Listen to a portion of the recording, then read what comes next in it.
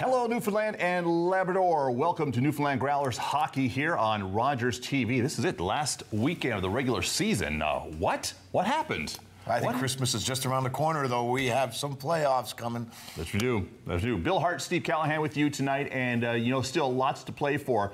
In the final two games, the Newfoundland Growlers are trying to catch that first spot in the North Division, the Reading Royals, and it's still easily a possibility. It's just a matter of Newfoundland winning some and Reading losing some. If Newfoundland continues to do what they've been doing in the last 14 games, they're going to find themselves at the top of the standings. It's been incredible the level of hockey that they have been playing. Mm-hmm. Well, 5 games each for both Reading and the Newfoundland Growlers. And the teams below them, there's 3 teams battling for those final 2 North Division playoff spots, all separated by 1 point. It's incredible, really, when you watch it. Man, oh man, we've got some exciting hockey here in the ECHL. And boy, oh boy, and it looks like tonight's going to be no exception. You saw the boys last night playing, and you say Cincinnati is a very big team. Very big and very physical. And what was really impressive, the incredible amount of battles in front of the net last night. I think there's just so many bruises to the back. It was just a cross-check fiesta. But what was really good to see was that Newfoundland could match any style. They can play the skill,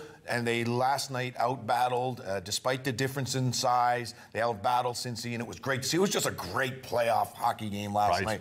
Great to see, 3-2 game, and I expect a little animosity tonight. Okay, listen, we're going to throw things over to Mr. Ballard, Mr. Murphy. I guess they're doing the call tonight from the Mary Brown Center, so sit back, relax, enjoy the game, and we'll see you in the first intermission here on Rogers TV.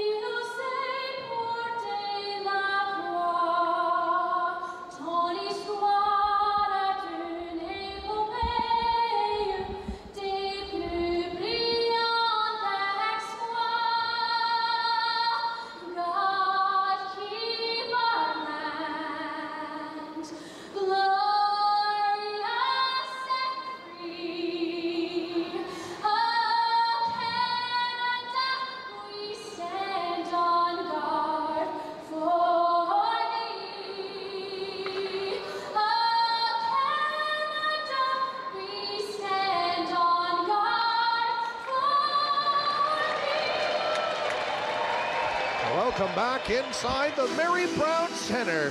And what a Saturday night this is shaping up to be, Ben Murphy. We got the Newfoundland Growlers on a 4-game win streak, taking on the ECHL affiliates of the Buffalo Sabres and the hungry for points Cincinnati Cyclones. Here's tonight's starting lineup for your Newfoundland Growlers. In goal, number 33, that's Angus Redmond.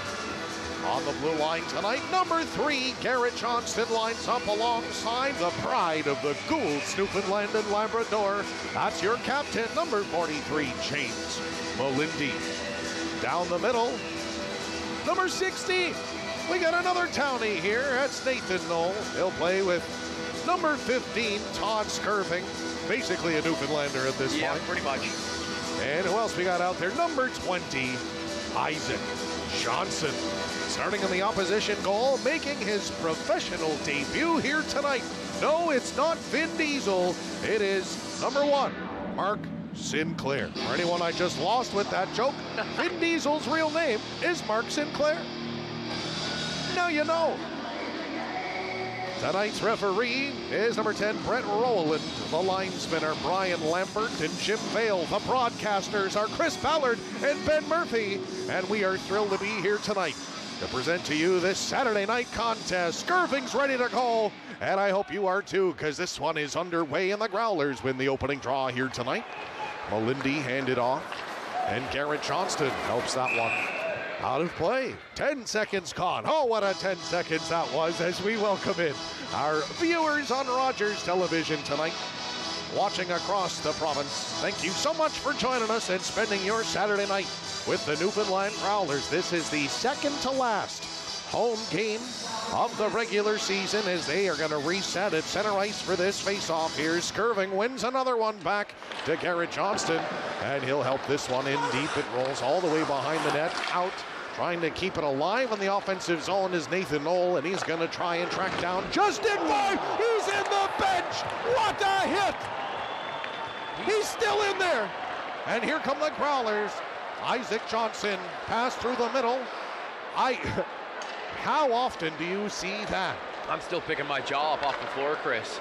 Oh, and blowing a tire there is Skirving. 5 picks it up and flings it over the goal. That one kisses off the mesh. We've played 44 seconds here, and the hit of the year has, and down right below us here, Allen just cold-cocked Nathan Knoll with a left and knocked him flat on his back. They're not going to be a penalty for that. And there's Sean Allen not wasting any time getting back into the mix, as we saw quite a bit of last night. And he comes into this game second overall in penalty minutes in the league with 199. Well, and it's not going to be 201 after that somehow. Something tells me I wouldn't be shocked if he reached the 200 club here at some point tonight. Probably won't have to wait too long if that's any indication, as they're actually going to have to, it looks like, repair the ice in front of the Growlers bench after that hit from Nathan Knoll on Justin 5. You can see it right underneath the Coors Light logo. There's a bit of a sizable gouge. At least it looks from up here. It does, yeah. Well, Nathan Knoll certainly set the tone for this one tonight. Absolutely. Didn't waste any time. What a hit. Here we go. We're ready to go. And actually, the players are still trying to, they're not going to fix it. We'll play on. Hoffenmeyer gets it off the face-off win. Advance to Riley McCourt, who gets back into the lineup, missing 3 games for an injury. And no touch there by Centazzo. He'll give chase along the right wing boards. He's going to fall down on top of his man there as the Cyclones. That's McLeod trying to work his way out. But he's got to deal with Noel Hoffenmeyer, who frees it up instead for Finkelstein. Behind the net and advance. That one out of the reach of Noel Hoffenmeyer. And racing there to beat out the icing is Riley McCourt. His centering pass in on goal and stopped by Sinclair. The rebound gathered up. What a miscommunication there by the Cyclones. Pietraniro into the slot, dancing to the outside, right wing corner, that's Hellickson. Behind the net, he blew a tire down there, and that turned over the puck. We may have a 2-on-1 back the other way for the Cyclones. Top of the right circle, in on goal, they score. Craggs lifts one over the blocker of Angus Redmond, and the first goal tonight belongs to the Cyclones. It's 1-0. Bit of a tough bounce there going the other way to send them on the 2-on-1, and really just nice pass, nice finish. Yeah, that little chip shot right over the blocker's shoulder of Angus Redmond. The first shot of the game, and man, that's a grade A shot to give up as your first. You got to feel for Angus Redmond on that one, against his former club here too. Yeah, really not a whole lot he could really do on that one. It's a nice pass across the crease and that nice little chip shot, like you said, Chris. And I thought Gordy Green might get a stick on it, but again, just comes down to nice pass, nice finish. Mark Johnstone takes to center, and they're going to redo this one.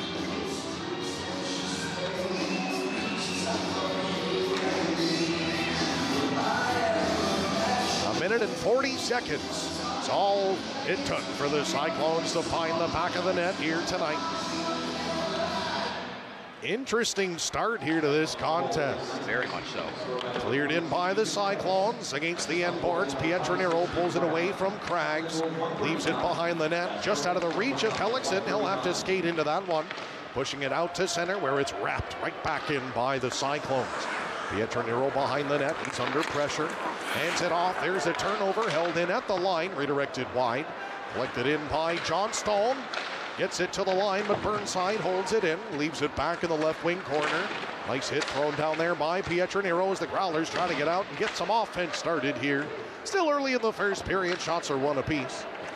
Loose behind the net, and Hellickson gets another chance to start it ahead. It's going to get out towards center, freed up to Gordy Green. He'll go for a skate.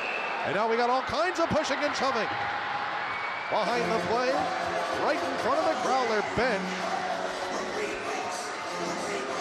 3 or 4 good whacks there. Oh, a heavy right hand down there, too. And Jeremy McKenna was right on the inside of that there. For a skilled team, this Growler team has a lot of grit. They don't back down to anything. It doesn't matter how big a team is. In Cincinnati, they're not a small team. No, Chris, you're absolutely right. They'll stand up for each other. They'll stand up for themselves. And we saw a lot of that from Jeremy McKenna last night, kind of getting caught up in some of these scrums. And, you know, he wasn't willing to back down. A couple of really solid whacks back and forth from both of them. A couple of good slashes, a couple of hard cross checks. Oh yeah, I could feel a few of those. I could see the bruises lifting off the my skin already here. Those are some heavy blows. Yeah, and this game, you know, we're only 2.5 minutes in, and we've seen a couple scrums, we've seen a couple heavy hits, we've seen a goal, and the temperature really rising here really, really quickly. You can kind of feel the intensity all around Mary Brown Center right now, and we're only a couple minutes into this game, so it's going to be interesting to see what the referee does now from this situation on. Does he let the boys continue to play? Does he start to bring this under control so we don't see any more of this? It's going to be really interesting to see kind of the tone of this game and what direction the referee wants to let it go in once we get restarted here. You're absolutely right. Get your tickets for tomorrow, folks.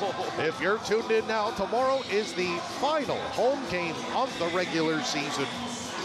4 p.m. start. Get your tickets now. NLGrowlers.com/tickets. Oh, this season has flown by, but also it's lasted 2 eternities. Yeah.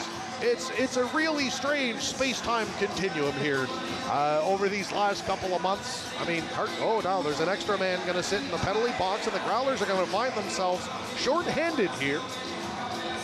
Just 2.5 minutes in. Face off to the left of Redmond. Here we go. Skirving lines up on the draw.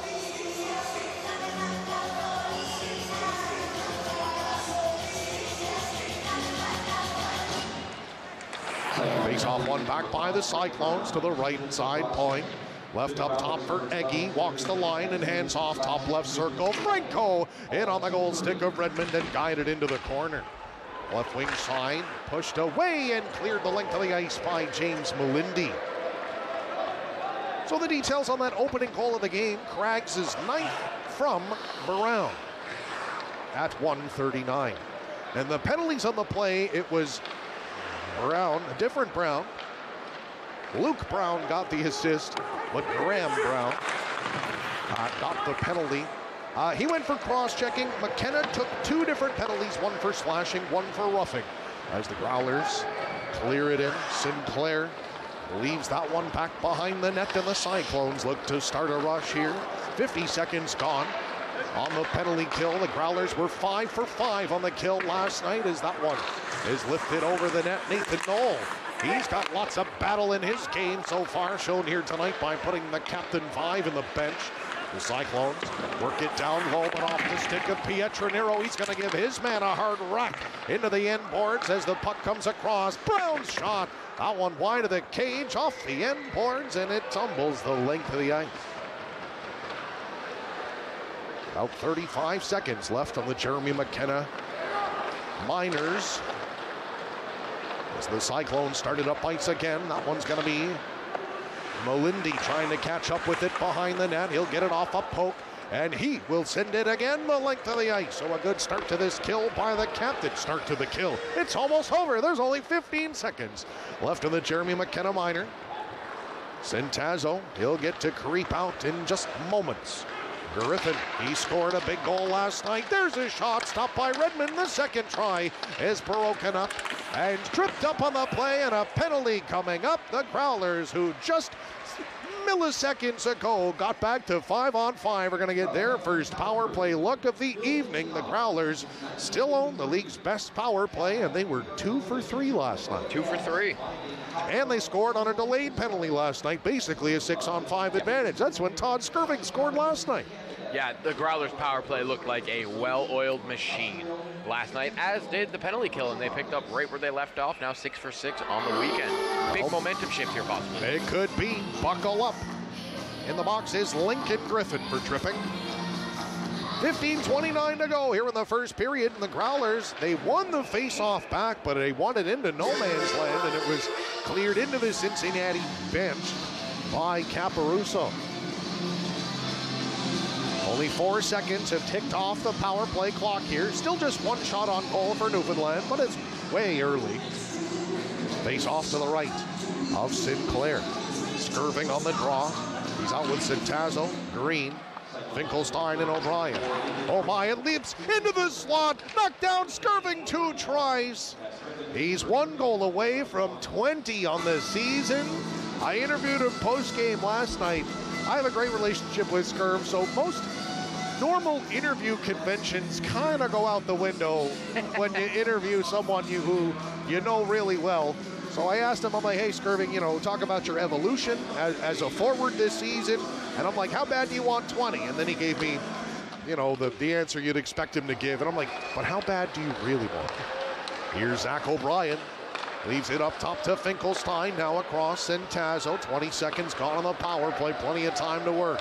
Cross ice with a feed. Looking up top. What a stop that was by Mark Sinclair. Puck loose against the end boards. Centazzo loses the foot race, and it's cleared away. Right down to Angus Redmond. 5:05 gone here in the opening period. Chris Ballard and Ben Murphy on the call here tonight. The Mary Brown Center between your Growlers and the Cincinnati Cyclones. And here come the Growlers. Starting it up ice is Ben Finkelstein. Dropped off for O'Brien. He'll carry it in, handing off on the left for Centazzo. Loose puck against the end boards. Picked up and cleared by the Cyclones. 1 minute of power play time has elapsed. 1 minute of power play time remains. As Finkelstein scoops it up from behind, Angus Redmond starts it up ice. No shots on goal so far on this power play as Finkelstein gets in. Hands it across to John Stone. High slot, Riley McCourt. Sauce feed across to the right-hand side. He'll crisscross, and Isaac Johnson plays it up top. Finkelstein now across. Pietranero steps in, rips one. Rebound loose in the slot. It was blocked in front and cleared again by the Cyclones. 35 seconds of power play time remains here. 14 minutes exactly left on the clock here in the opening period. Not the start I think the Growlers were looking for here. Right wing side, John Stone works it in. Pietranero in the right wing corner, trying to spin it back, and it lands for Hoffenmeyer into the slot. Riley McCourt. Wheels top left circle in toward the net, and held up on the plane was John Stone. Couldn't get his stick on it. That's a clear again by Cincinnati. A good looking kill by the visitors. That all about does it. Here comes Griffin back out onto the ice. Growlers go 0 for 1 on the power play here tonight. Here comes Tyler Welch down the middle. Using his speed as a weapon as he gets it in deep. Left behind the net, Nathan Knoll does a pass through. Welch tried to center it for Knoll there. Great effort behind the opposition cage. This one didn't connect. Lifted into the air, but gloved down by Skirving. Couldn't hold the line, though. It's knocked out to center. Brown, he is bodied in there by Welch as the puck rolls right to Noel Hoffenmeyer. 13 minutes to go here in the opening period. Shots are now 4-3 Newfoundland. And here comes Todd Skirving into the offensive zone. Cuts in wide right with a backhand. That one wide of the cage. Kept alive. Garrett Johnston loose behind the net. Wells trying to center. Spotted Skirving sneaking into the high slot. That's broken up by Cincinnati. Looking to clear that one is Luke Brown. He'll bounce it all the way ahead. Now got to be careful of the man cutting to the front of the cage as that one's whistled wide. The left wing corner charging in. That's Matthew Cairns sending it back to the right-hand point. Walking inside door. Oh, and a big miss there as Cairns hooked it wide. High slot. Cairns gets another try along the left wing boards. Up top, Brown barely kept it onside. Sent inside door. Oh my, a couple of Cyclones collide and tumble over each other as the Growlers regain control. Garrett Johnston back to James Molindi as the Growlers complete a line change. Molindi, his pass. That's going to be knocked away and the Cyclones clear it back in. Angus Redmond behind his net leaves it for James Molindi. He'll hand it ahead. Riley McCourt. Remember, he's playing forward tonight. Long pass finds O'Brien onside. He's in all alone. Stopped by Sinclair. What a chance. 6-3 now. The shots for the Growlers as they hold it in left point. Cross ice to Pietranero. Back up top for Hellickson. Backs it in on goal through traffic and held by Vin Diesel. Chris, we were talking a lot last night about Matteo Pietraniro's game and how good he looked last night. Pretty well the whole way through all 16. Yeah, he looks good here tonight as we send it back to the desk for a short break. All right, thank you guys. We'll throw it back to you in just a second. Bill and Steve here. We expected a tough game from the Cincinnati Cyclones. What we didn't expect is to see 6'6" team captain Justin Vibe be knocked into the bench by 5'11" Nathan Knoll. Check this out. What do you get when you have 174 pounds meeting 237? You get a highlight of the night. Great job, guys, on getting that video. But that's what started the game. Incredible tilt in the sense of what an atmosphere. Boom, right here, right over the boards. If we were to take something from Nathan Knoll's resume, it probably wouldn't have been that style of play. No. And it's great to see it. It just shows the little bit of grit that they have right throughout the lineup. We've loved him. We've been a little bit of a fan, a little ball of hate that he's been playing with. But that speed, that tenacity, that's 174 versus 237. That's incredible. All right. So the toughness of Cincinnati, and they're a big team too, trying to contain the speed of the Newfoundland Growlers. So let's check out if they can continue to do that as we throw it back to Chris and Ben on Rogers TV. Lackluster. So, but hey, we know the Growlers don't typically put together back-to-back lackluster power plays. So the next one, I got a good feeling about the next one, Ben. I'm with you.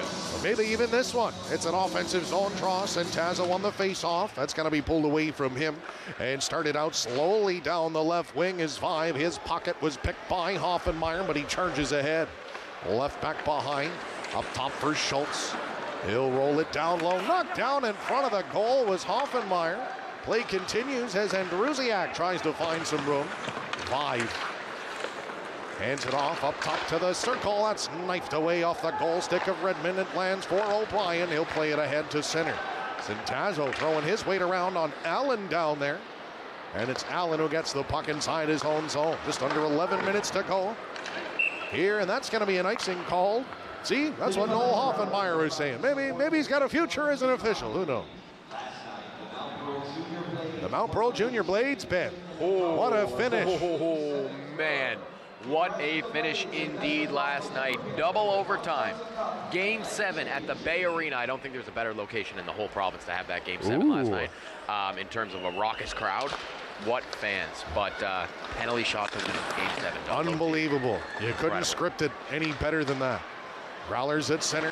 Hoping to script, write a goal into their own script here tonight is McKenna. He scored last night. Pulled back, and he's going to take it down the right wing with some speed. Keeps to the outside, a high riser. That one over the net, off the end boards, and it tumbles down inside the Growlers' end. Chasing it down is Matt McLeod, but Matt Hellickson able to keep that one away. Mark Johnstone, he's under pressure. Growlers win that puck battle as Pietraniero. Nice job using the body there, trying to send Johnstone ahead. That hops over his stick. And that's an icing with 10:07. Listen to this crowd, Ben Murphy. It is rocking in here tonight, Chris. The atmosphere is just fantastic. All the minor hockey jerseys in here. Lots of different colors, lots of different teams. And they're excited, and they want a Growlers win. Well, let's get a goal. That'll go a long way. Fakes off to the left of Angus Redmond. Johnstone, Pietraniero, Green, McKenna. Johnstone steps in. A right-handed shot. It's pulled back by the Cyclones. High slot. Cairns through traffic. Wide of the cage. Off the end boards. Nice hustle by Johnstone to tie up his man. And the Growlers free it up. That's Pietraniero with the bank pass. Up for McKenna. Advance toward Gordy Green. Passelt draped all over him. Green gets into the offensive zone, but had it roll off the end of his stick. He's going to stay on top of his man. But here come the Cyclones anyway. In over the line onside, tipped away by Garrett Johnston. Following up, Passelt out in front, and that shot wide of the cage. Left wing corner, Garrett Johnston, he's leaning into his man. Good coverage down there by the Growlers. Franco works it free, but all the way out to center goes the puck. And the Cyclones scoop back in their own zone to pick it up. 9:19 to go, and there's a great steal, and in comes Isaac Johnson. Cuts to the slot, waits again, looks up top. Oh, just barely missed the glove hand corner. Good shift here by the Growlers. Hopped over the stick, though, of Welch. Giving chase again is Isaac Johnson. Good body positioning there by Skirving. It's cleared, but just to center. Garrett Johnston spins it free to Melindy. He'll get that one in. Behind the net, Sinclair leaves it. Clearing attempt there, hopped over the stick of Welch, and now a 2-on-2 rush for the Cyclones. In over the line onside, Andrusiak stops up his pass, blocked away, held in temporarily at the line. Hoffenmeyer sweeps it free, and away comes Finkelstein with the puck. His pass off a body and off the mark. Cyclones get control. That's going to be stolen away. Isaac Johnson unable to keep it. Hello, that one clean over the glass and out of play with 8:25 left here in the first period. Speaking of first period, coming up at our first intermission, our first segment of the terrible segue report. Nope. For you folks on Rogers, you're going to hear from tonight's starting goaltender, number 33, Angus Redmond. For those of you tuned in on Mixlr and on Flow Hockey tonight, I bug, as always, Eric Wellwood, head coach of the Growlers, during our first intermission. You like that joke, did you? I like that. That was good. I got a few bad segues too. Oh, I bet you do. 5 behind the Growlers' goal. Works it free. Andrusiak in the right wing corner. High slot shot right into the breadbasket of Angus Redmond. No harm done there. As the face-off stays inside the Growlers' end, just the 4th shot of the period for the Cyclones. Ben, if you remove that early goal, I mean, this has been a pretty good game for the Growlers so far. They're out shooting their opponents. They're limiting the scoring opportunities. Now, obviously, life doesn't work that way. It's not just like, oh no, we're not counting that first one. That one, we're not gonna, the game hadn't started. That'd be nice, eh? But no, it just feels like the Growlers, I think they know they still have that extra gear that they can get to and kick things up a notch here. And I think any guy up and down that roster would likely agree, because this team knows how good they can be. And it still feels like at this point, it's still a little bit of a feel-out process, and it looks like they're kind of letting Cincy come to them a little bit. But we know as soon as the Growlers decide that, all right, we're going to turn it on, how fast they're going to turn it on. Turn around, and we're expecting that anytime. Face-off won by the Growlers. Riley McCourt, that one a little out of his reach, but he managed to poke it to center. Allen puts it off of Centazzo, and it ends up into the Cincinnati zone with under 8 minutes to go here in this opening period. And Ruziak almost lost it in his skates. I don't know about that offside call. And now, what a pass ahead. O'Brien couldn't reel it in. He's given a real hard whack down there in the corner by Matthew Cairns. Loose against the end boards and freed up by the Cyclones. Away they come towards center, off the glass. That one gets in deep. First man back is Finkelstein. He'll advance it. Johnstone now to center. Poked away from McKenna. And Finkelstein cuts behind the net to keep away from Louis Caparuso. Against the end boards. Johnstone bounces off of Caparuso and out of the corner. I don't know about that pass. Behind the net, Johnstone picks it up off of a confusing play by the Cyclones. Here's McKenna, plays it off the boards, hoping to get back to it himself. It's going to be pushed to center instead. 7 minutes to go here in this opening period. Matteo Pietranero, just inside his own blue line, finds McKenna on the right-hand side of center. Trying to get that one into the left wing corner. That's knocked down, and Cairns gets it back, plays it up the left wing side, and Franco ahead. Pushed in, but the Growlers recover it and move it out quickly. Pietranero dishes back in his own zone to Hellickson. Matt Hellickson ahead for Pietranero. 6.5 to play here in the first period. Shot 7-4. Gordy Green, and they're going to say offside.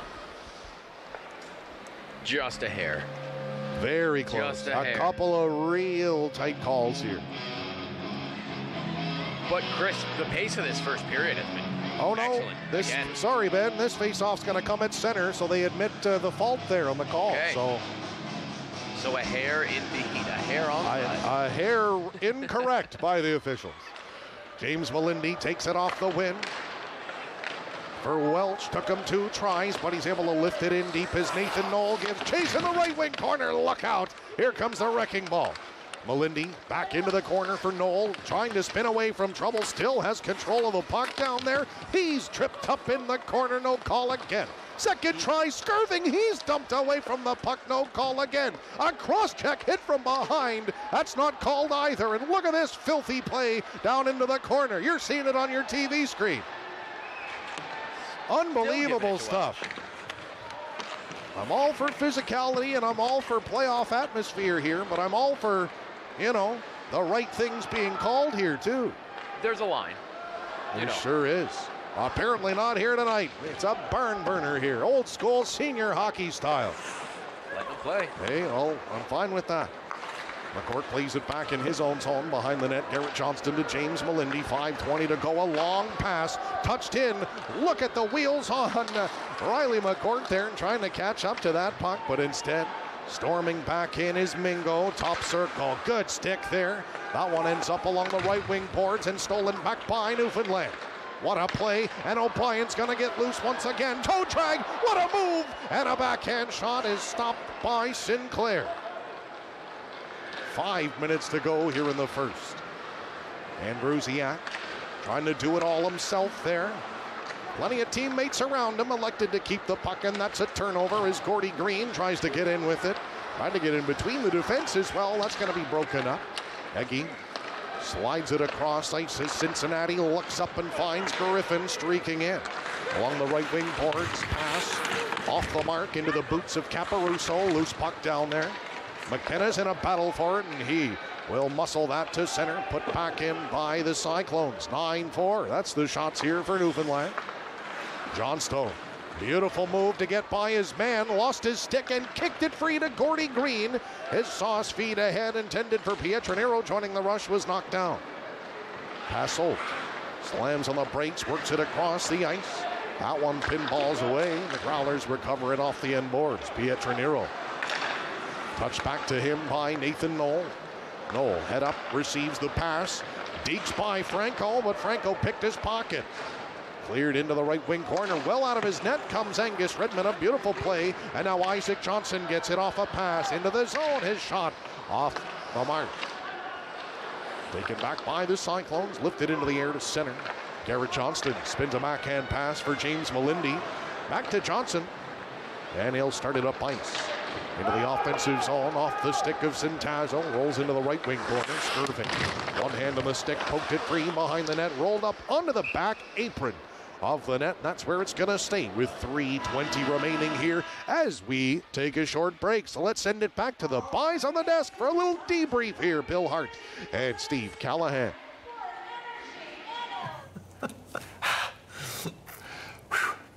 Yeah, I just ran in here. Made it just in the nick of time. Thank you, Chris, and thank you, Ben, Bill, and Steve here. And boy, what a chippy period. You called this, man. You said yesterday when you were at the game at the Mary Brown Center, this Cincinnati team is big, they're tough, and they love to push people around. They're a big physical team, and certainly, you know, we see, great job, guys, on the cameras tonight and the replays. This was some great physical hockey. But again, the problem that persists here is that, wow. Yeah. You know, when the referee sets a standard that he's not going to call things early, it's just going to exemplify and amplify a call that may be made later on. It makes that minor that might get called a little later that much more important. So setting the tone tonight, letting them play, very good physical play, great job. Guys letting it roll there and seeing the physicality. It's a typical playoff game, and it's a great test for the Growlers. Yeah, both teams still have a lot to play for, of course. The Growlers looking for first spot in the North Division, and, of course, Cincinnati trying to get a playoff spot. All right, I'm going to throw it back now to Chris and Ben on Rogers TV. And it is O'Brien, Centazzo, McCourt with Hoffenmeyer and Finkelstein. To the left of Mark Sinclair we go. One back by O'Brien. Fought off, held in at the line. Finkelstein walks it in. Into the slot, McCourt, side door. It's a try, they score! It's Oren Centazzo. The Tasmanian Devil gets the buys on the board here tonight. 1-1 the score. it feels like it's only a matter of time before the Growlers find a way to break through. What a beautiful play, and it started with Ben Finkelstein up on the blue line, just showing why he is the top defenseman on this team and one of the top scoring defensemen in the ECHL. A beautiful heads-up play, and then it's just that crisp passing we've seen from this Growlers team so many times. Nice look, Riley McCourt getting his way onto the score sheet, and Oren Centazzo's not going to make any mistake from there, Chris. Now tied for the team lead in goals with Zach O'Brien is Oren Centazzo, and what a rookie campaign it's been. The rookie sensation. Unbelievable stuff. Cleared in by the Cyclones. Redmond has a little time, but he's almost, he turned it over. Oh, luckily the D, what an effort to bail out the goaltender there. Ooh, Centazzo stiff arm there as the Growlers can't get the puck. Inside 3 minutes to go, and look at that easy pickings there for Angus Redmond as Griffin getting into it a little bit down there with Ben Finkelstein. So they assists to Finkelstein and McCourt on the goal by Oren Centazzo, his 26th of the season at 16:48. Just a classic Newfoundland Growlers tic-tac-toe goal down low, back in the net. I wanted McCourt to shoot it. That's the inner Newfoundlander in me wanting to just scream, shoot, boys, shoot. But we talked about that last night. They have a little more patience than you and I. Thank goodness for that. I'd make a terrible professional hockey player. Well, I said if I could just pass, skate, shoot, I would have been a great hockey player. I know. Any one of the three. And I could have been decent. Yeah. But unfortunately. No, you went 0 for on that one, yeah, bud. Unfortunately, I'm a better talker than skater. Well, hey, we're happy to use your talents in the booth here, my friend. Face off to the right of Redmond with 2:50 remaining here. That's a face off. What a block there by Hellickson as that one rockets off his body. And here come the Growlers at center. McKenna over the line onside. What a feed. In comes Johnstone, and that may have grazed off the outside of the post and ended up out of play. And a little more rough stuff here. And the Growlers don't normally face opposition quite like this, that play the Growlers quite this way. But I kind of like what it does to the Growlers. Yeah, and it's good to play these different teams that bring different styles. You want your team to play in as many different situations as possible before going into the playoffs, because it's a different beast once you get into playoff mode. And Cincinnati, they're certainly playing playoff hockey in that in-your-face style, and I think it's great for the Growlers to get this kind of test so late in the season. Mark Johnstone to take the draw, ties up his man, puck loose. Gordy Green, McKenna works it free in the right wing corner. Sneaks away from his defender as well. Spins it down behind the net to Gordy Green. Look at that battle in front of the net there as Johnstone, he's jostling with Graham Brown down there. Johnstone, he is engaged here tonight. He's got his man Franco pinned against the right wing boards. Gordy Green's doing the same away from the puck there as well. McKenna trying to get his stick in. Now he's doing the same. What a battle with Brown down there. And McKenna comes away with the puck. Spins it back into the right wing corner. Oh, and here's Johnstone and his man. Gordy Green drops his man to the ice. You got to blow this play dead, don't you? Seriously, there we go. It's only a matter of time. What a battle. Wow. Both sides. That's the highlight of the night right there. Was everything we just saw in the right wing corner for the last 30 seconds, all the way up to Gordy Green just dropping a guy about a foot taller than him. And Jeremy McKenna saying, listen, you're not going to push me around. You might think you can, because I might look a little bit smaller out, and especially compared to some of these Cincinnati guys, but he showed that Jeremy McKenna will not be pushed around this ice. He will not be intimidated. He's going to keep playing his game. That's a good East Coast boy in him right there. Exactly. Summerside, Prince Edward Island. Face-off won by the Growlers. All the way back, Melindy into the high slot. Good stick lift by Isaac Johnson to keep the play alive. At the line, Garrett Johnston looking for his first of the year. And he can't beat the glove of Mark Sinclair there. And credit to Sinclair, he's having a good showing here in this first period. He has full marks. I mean, you never know what to expect out of a guy making his pro debut. I mean, it's a level of hockey completely new to this young man, but he does not look the least bit out of place. No, and I mean, it's not easy to face two Zach O'Brien breakaways in your first period of pro hockey either. So, you know, full credit to Sinclair. 10 saves already on the night for Sinclair. And the face-off will come to his right. Nathan Knoll, Welch, Isaac Johnson with Melindy and Garrett Johnston on the back end. Face-off one back to Garrett Johnston, now to James Melindy. Back for Garrett Johnston, trying to feed it back into the corner. That pass stolen away. Passo out to center, off the stick of Schultz, trying to knife it in deep again. Garrett Johnston's the first one to the puck. He'll free it up for Tyler Welch. He is going to draw a penalty. What a play by Welch as it's lifted away by Melindy. That'll be touched up, so with a minute and change to go here in this period, the Growlers get a late power play as Passo heads to the box for tripping. I mean, you're going to take that power play every time. And credit to Tyler Welch there as well, because the difference between that being a non-call and a call was Tyler Welch kept his feet moving the entire time behind the net. If he stays stationary there and kind of quits on the play a little bit, that's not getting called. He keeps moving his feet, Growlers go to the power play, and that cannot be underestimated, the value that that has of continuously moving your feet. 27.6%. That's how good the Growlers' power play is. They score on better than 1 and 4.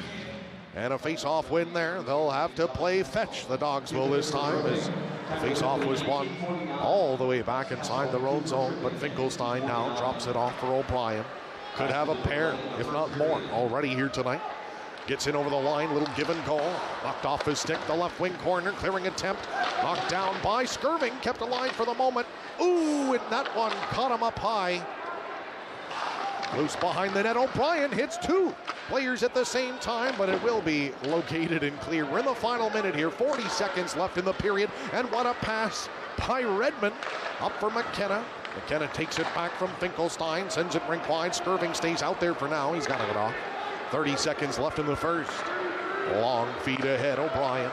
Played gingerly ahead. Here comes McKenna, steaming in on goal. Nice stick lift there to catch up with him. Pass comes all the way up top. 18 seconds left, and Finkelstein goes for a skate.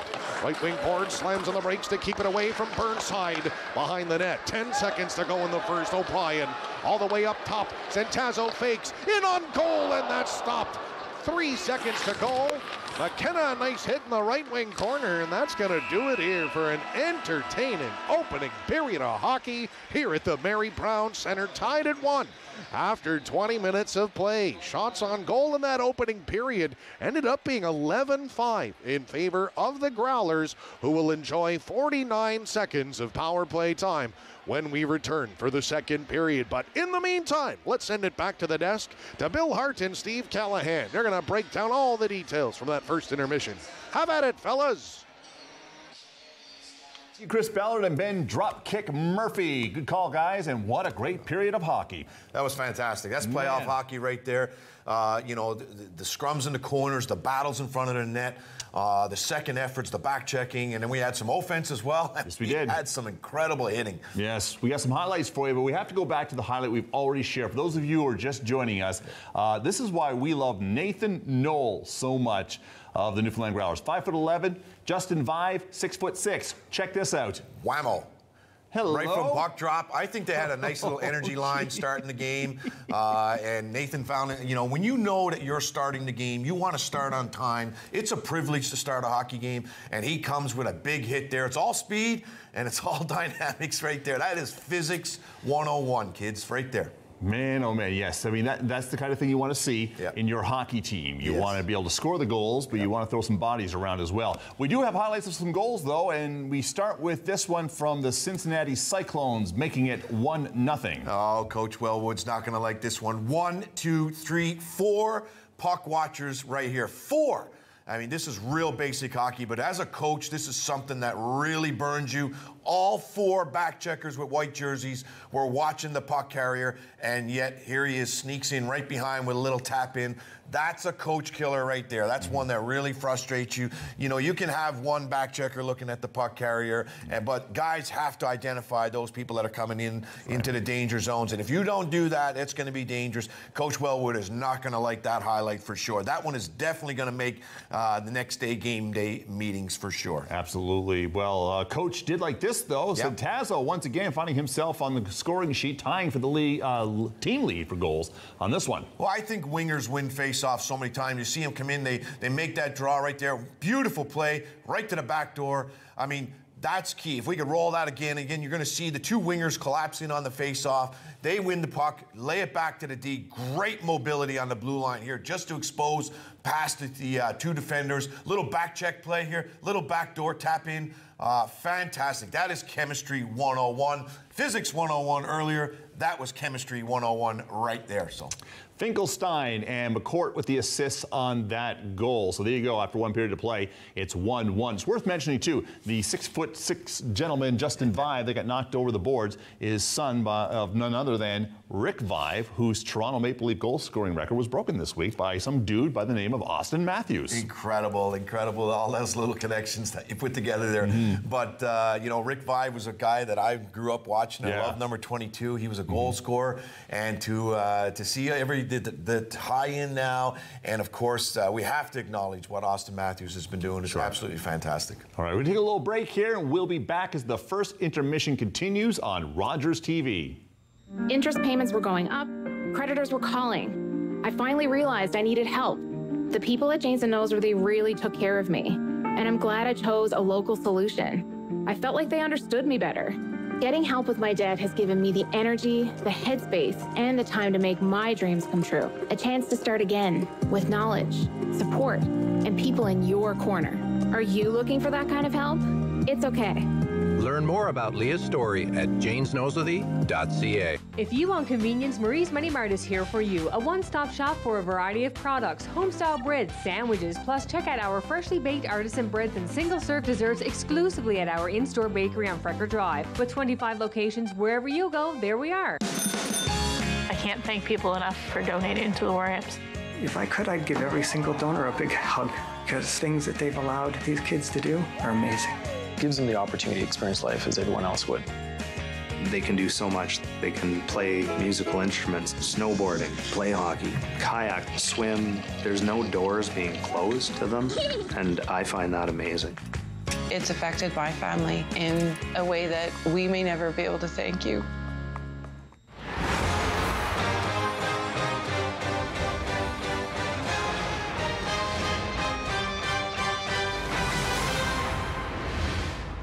All right, welcome back. I think my burrito's done. I think that's what the beeping was. I'm not quite sure. Last Sunday, I was at the game watching the Newfoundland Growlers, and of course, it was Marble Day, and Brian Rogers was filling in for Chris Batstone on the PA and having a great time with it. Well done, Brian Rogers. Good to see you up there on the big screen making the calls and such. And Brian Rogers had a chance to talk to the Growlers' starting goaltender tonight, Angus Redmond. Thanks very much, fellas. Here in the first intermission on this Saturday evening from the Mary Brown Centre with the pride of Langley, BC, number 33, goaltender Angus Redmond. Angus, thanks for joining us on our broadcast. You and I became buddies, and you became buddies with Newfoundland and Labrador a couple of years ago now. Then the dastardly old COVID hit, and you beat feet. But now you're back, bro. Tell me about that experience for you and what it feels like being back here with the Newfoundland Growlers. Yeah, my first round in Newfoundland, couldn't have gone better, honestly. You know, I went on that big run. We had a great team. It's unfortunate that COVID kind of ruined it, and because I think we would have had a good chance at going back-to-back for the Kelly Cup, but couldn't be happier to be back, and just trying to get back to the game I was at then, and hopefully go on a nice run in the playoffs here. Well, of course, Angus has been affectionately nicknamed Beef, and I mean, let's face it, it's a natural. His first name is Angus, and any of you meat connoisseurs out there know what we're talking about. So you gotta love that nickname, though, Angus. I know you hear it a lot from the boys, you hear it from the crowd. Does it get you stoked up a little bit?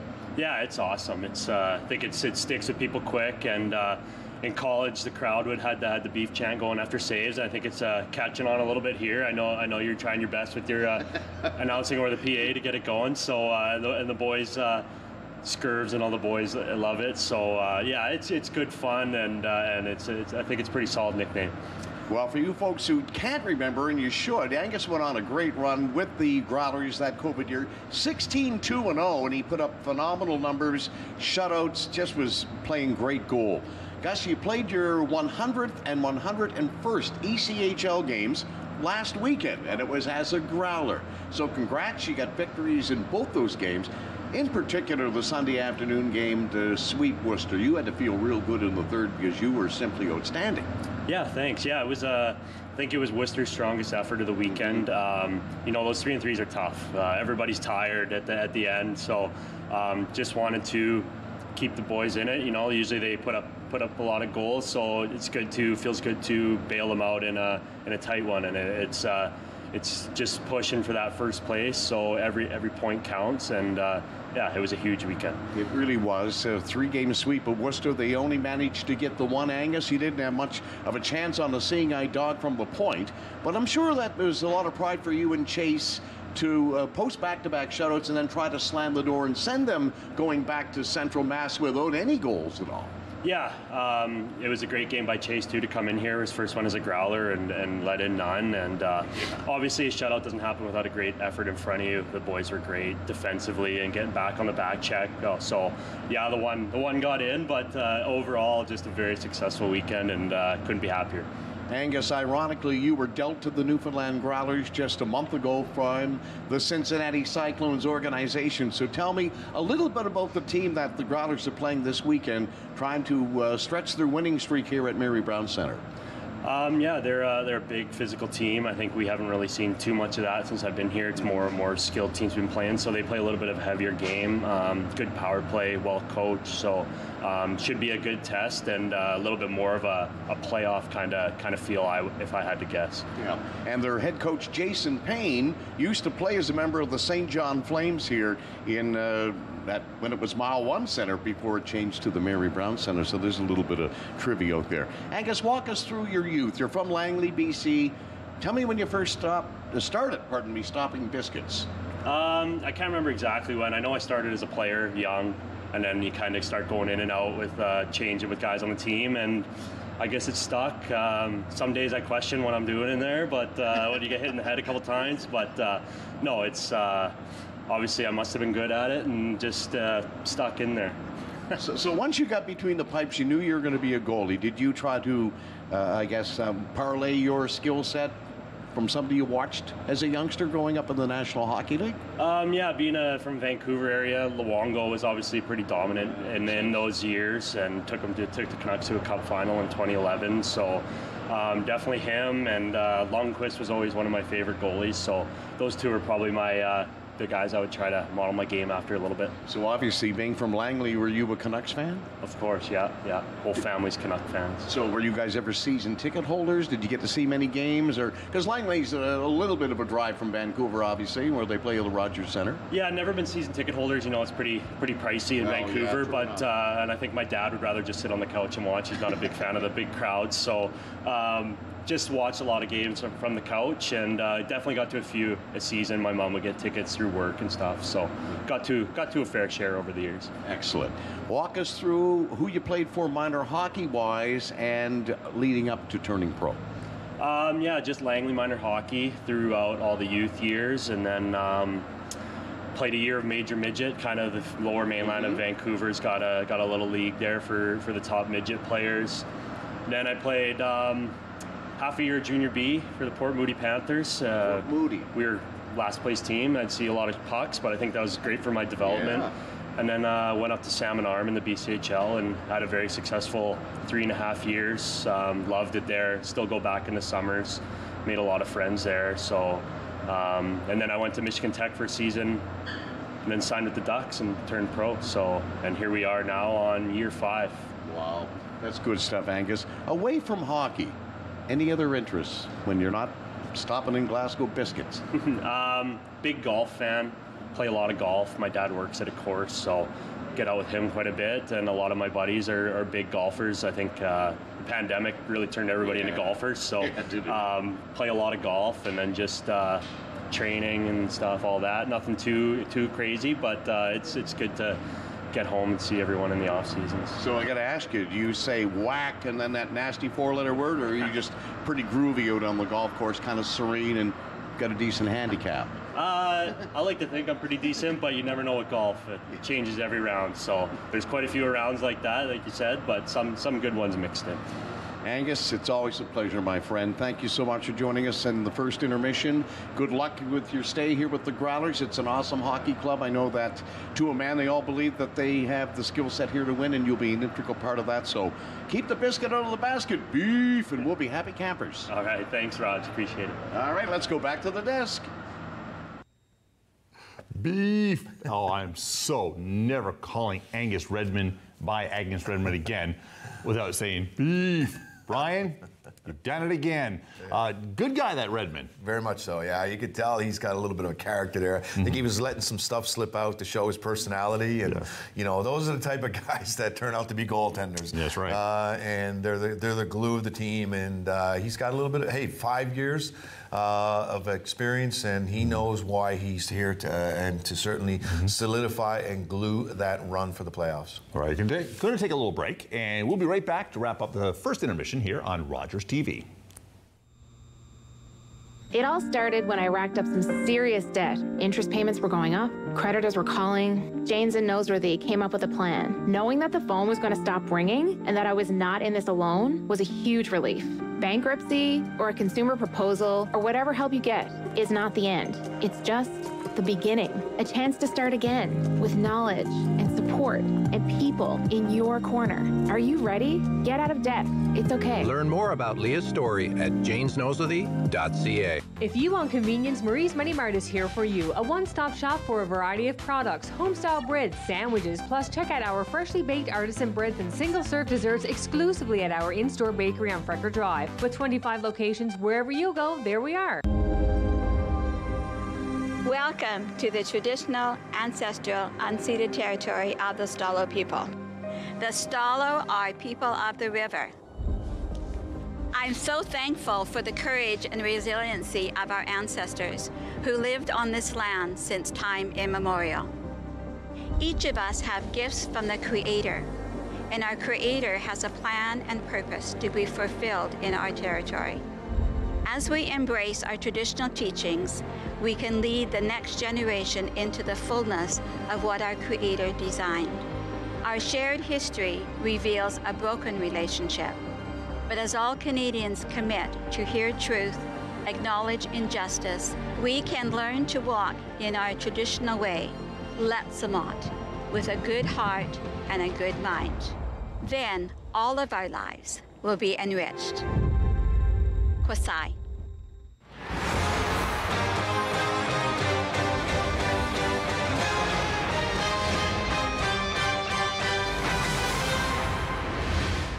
Interest payments. Welcome back to the first intermission. Checking out the out-of-town scoreboard with those teams in the North Division. Of course, Growler fans are hoping for losses by the Reading Royals. That's the team they're trying to catch for first in the North Division. And Reading is home to the Maine Mariners tonight, and that's an 8:30 Newfoundland time start. And 5 minutes after that, Trois-Rivières is in Worcester, and they'll drop the puck at that time. And Trois-Rivières, Worcester, and Maine, three teams separated by 1 point, battling for those final two playoff spots. So that's where it stands right now, and we'll know more by the end of the night. At this time, we want to just slow things down a little bit and just acknowledge that we lost one of our fans recently. We did. Tragically, this past weekend, Brad Caravan was killed in a tragic car accident. Brad was a staple of this local community. He had an impact in the soccer community, in the hockey community, but most importantly with his friends, all of his friends. It was incredible to see the outpouring of compassion for Brad, the acknowledgement of the type of person he was, and the smile that radiated wherever he walked. We acknowledge him as well because of his life partner, Dwan, and the impact that they both had. They were huge Growler fans, obviously, and still are. But not only that, his other true life was his son, Colton. They were everything to him, and that's what he lived life for. We are sad, certainly, about his passing, and as tragic as it was. But to to understand that the impact that he left here with his friends, with the community, with the volunteering that he did was truly impactful. They often say that everyone brightens up a room, and certainly every room that he walked into, he was the light and the energy of that room. And we will be better having known him and his compassion for life. Yeah, our hearts go out to his son Colton, sister Janine, and Dwan Street, of course, his partner. A big Pittsburgh Penguins fan. I saw on Facebook today there was actually a message from the city of Pittsburgh. Some fans in Pittsburgh acknowledging her passion for the Pens and acknowledging that you know she has the whole city Pittsburgh behind her. So our hearts are definitely with the entire Caravan family tonight. All right, we're getting set for a second period, even at 1. Cincinnati. These Cyclones are a big, muscular team, and this is something good, I think, for the Newfoundland Growlers to face going into the playoffs. I think it's fantastic, really. You know, Ben mentioned that just as we were closing off the first period. You know, Newfoundland needs that. This has been a skilled team that they have not played a physical type hockey club for such a long time, and it's so impactful because it becomes a 3-game series. This is very tough to play. Last night was a very physical hockey game. Now we have the same thing. It's been 4 periods of physicality with a 3-2 hockey game and a 1-1 score here tonight. This is going to make for a very difficult weekend, and it's going to show who is really, truly ready for the playoffs. We've seen pushback from both sides of the teams here. So it's been great test for Newfoundland, especially as they certainly push towards the playoffs. So really good to see, and I think it's going to be a great weekend and a great test for Newfoundland. All right, we throw it now to Chris Ballard and Ben Murphy with the call as second period gets underway on Rogers TV. High atop the ice here. Just off of center ice here. The Growlers are going to begin the period with Skirving, Centazzo. They're shaking it up. Oh, no, they're on the power play. Ballard. Skirving, Centazzo, McKenna, Finkelstein, and O'Brien. Just about ready to get back underway. Skirving lines up at center against Caparuso, and he'll win the draw all the way back in his own zone. 45 seconds of power play time remain. Growlers kick off the period as Skirving carries out. All the way to center, left side, Centazzo trying to snap that one cross ice. That's intercepted, and Finkelstein can't hold it in. It's cleared just inside the Growlers' end with 30 seconds left on the power play. Finkelstein takes a feed from O'Brien, works it all the way up. Right wing side, played in by McKenna, into the left wing corner, hopping over the stick of Allen is Centazzo, clearing attempt there. O'Brien parks against the right wing boards to keep it in temporarily, but it is cleared away. 10 seconds to go on the minor penalty to Josh Passel. As Finkelstein settles, Franco does a quick cut pass through the middle. That lands for Riley McCourt off an opposition stick as we return to 5 aside, and Franco steals a pass away from McCourt. Nice play there in the corner by Hellickson to get in the way. Here's another opportunity, that one well high and wide. Off the end boards, kept alive. Cyclones behind the net, lunging and losing an edge down there, allows the Growlers to free it up, and a long feed ahead connects. That's McCourt. Head up there, penalty coming up on the Cyclones as the Growlers still have control into the slot, and McCourt unable to reel in the pass, but a power play coming up early in the second period here allows the Growlers a chance to take their first lead of the game. Yeah, that's a pretty easy call to make on that one. That's about a blatant of a trip as you can get, and Growlers really got to look to make things click a little bit more on this power play. Few more pucks at Sinclair, try to get a bit more traffic in front, see if they can open this thing up a little bit more.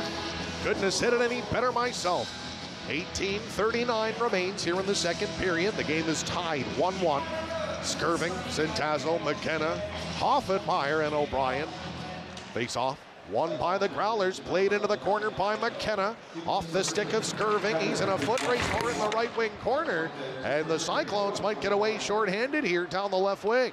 Here's a shot right into the catching glove of Redmond. No opportunity to drop it and play it. So the face-off will come inside the Newfoundland zone with only 14 seconds having ticked off the power play.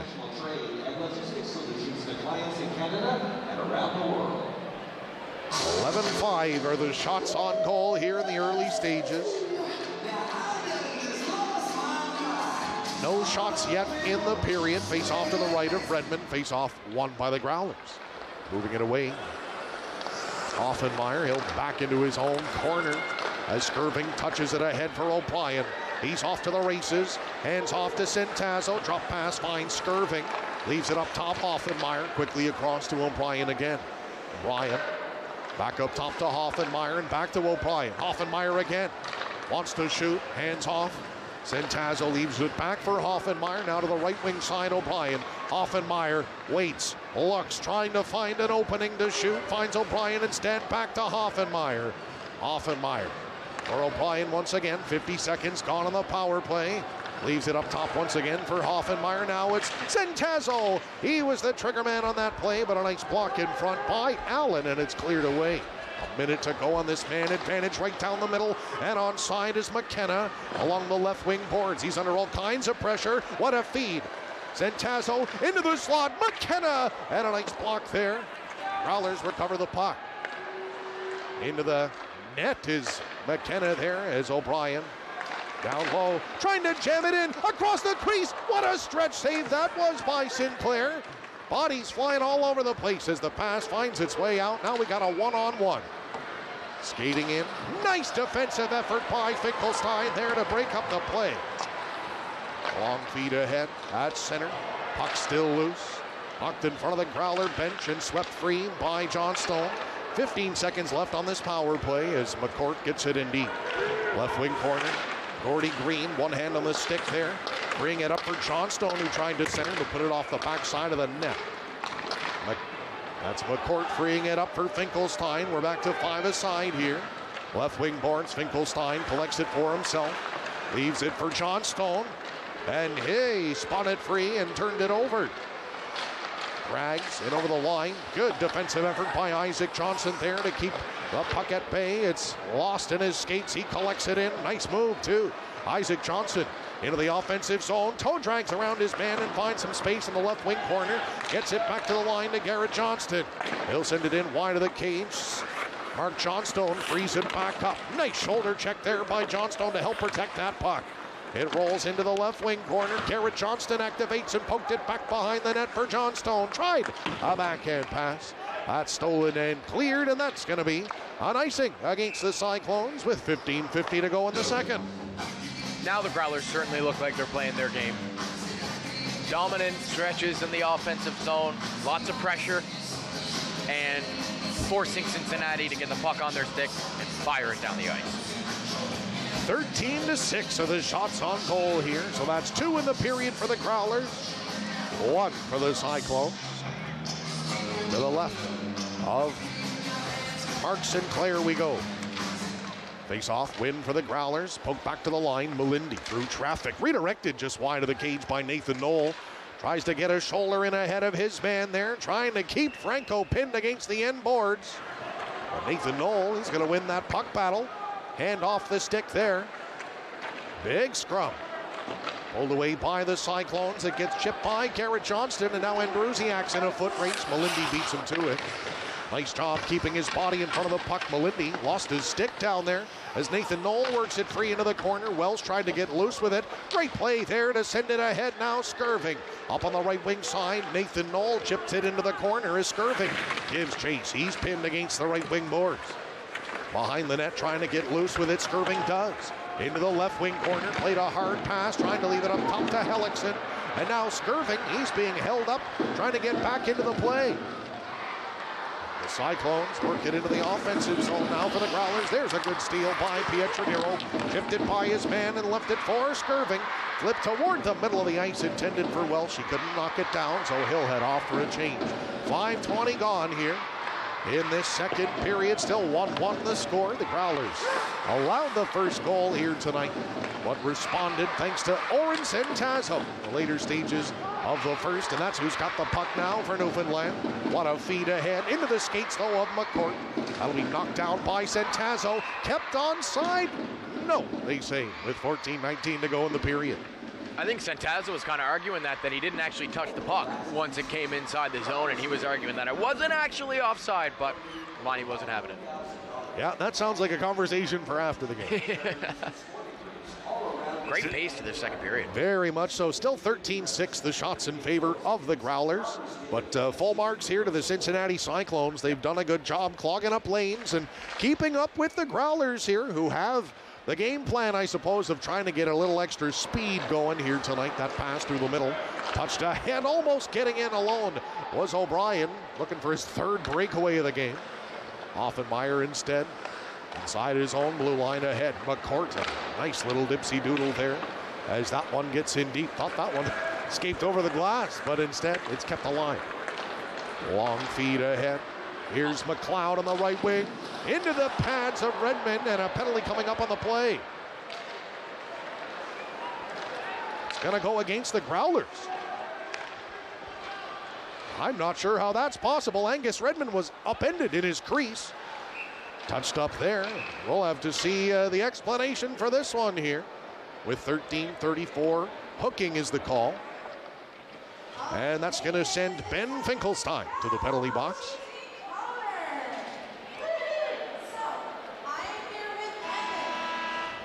That was... Might catch another look of it here on our monitor. McLeod in off the pad. Yeah, I can see it. Fair call. Yep. Fair call. Definitely, Finkelstein definitely got the stick up and around the hands of the Cincinnati forward. Gotta call that one. So Cincinnati's 0 for 1 on the power play. They enter tonight's game with the league's 21st ranked power play. The Growlers' penalty kill is 4th best in the ECHL, and it's already worked once tonight.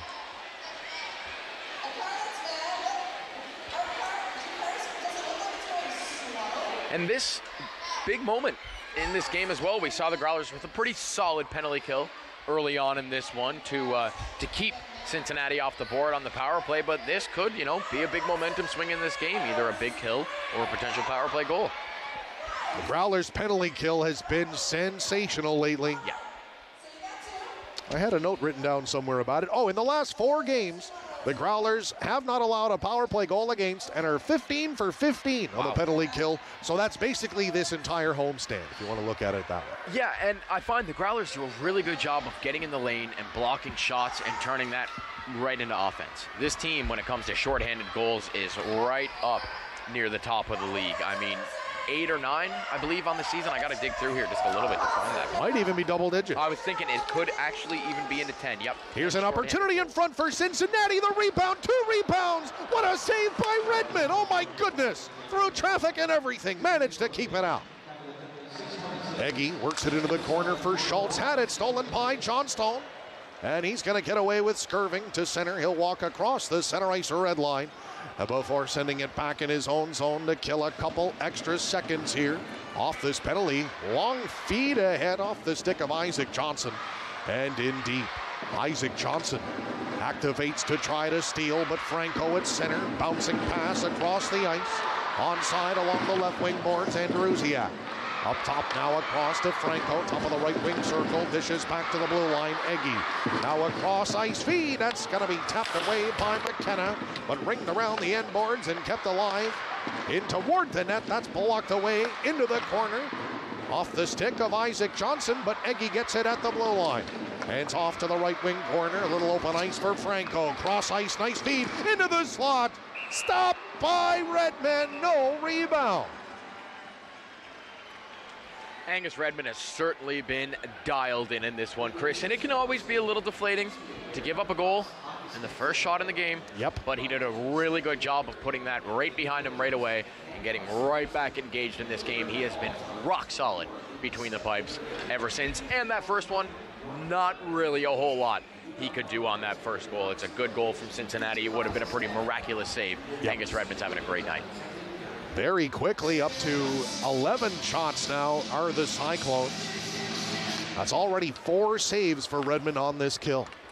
And it was about 3 back-to-back-to-back in that one short burst. He looks sharp. What can I say? You could maybe even sense the hesitation. I wasn't sure where the puck was, but he had it.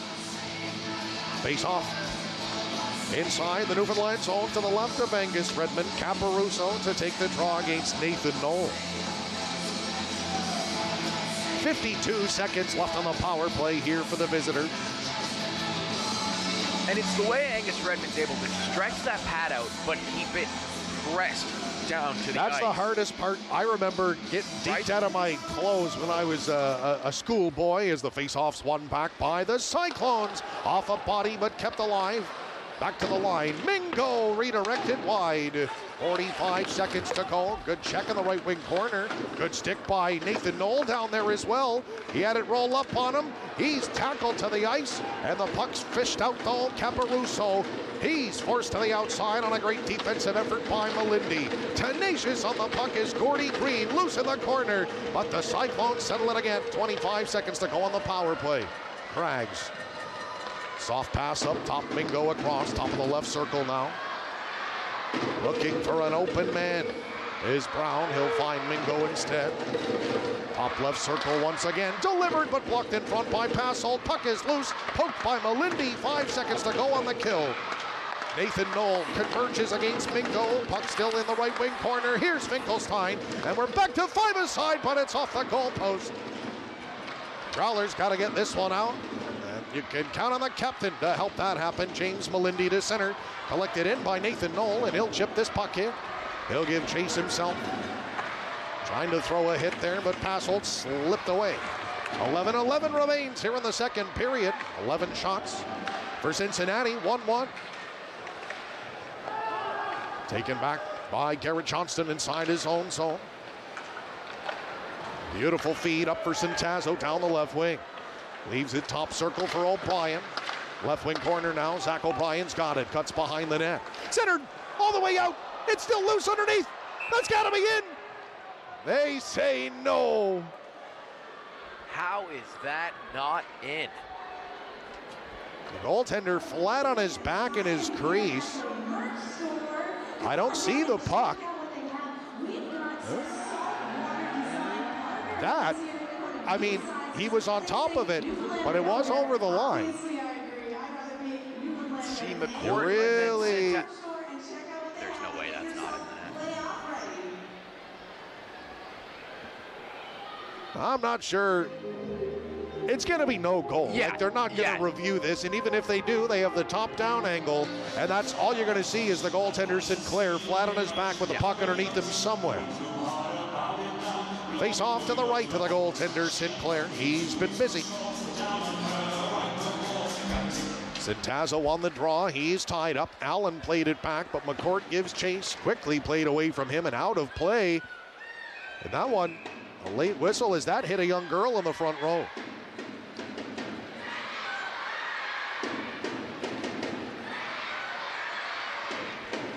I think everyone's all right. I think they're just looking for the puck.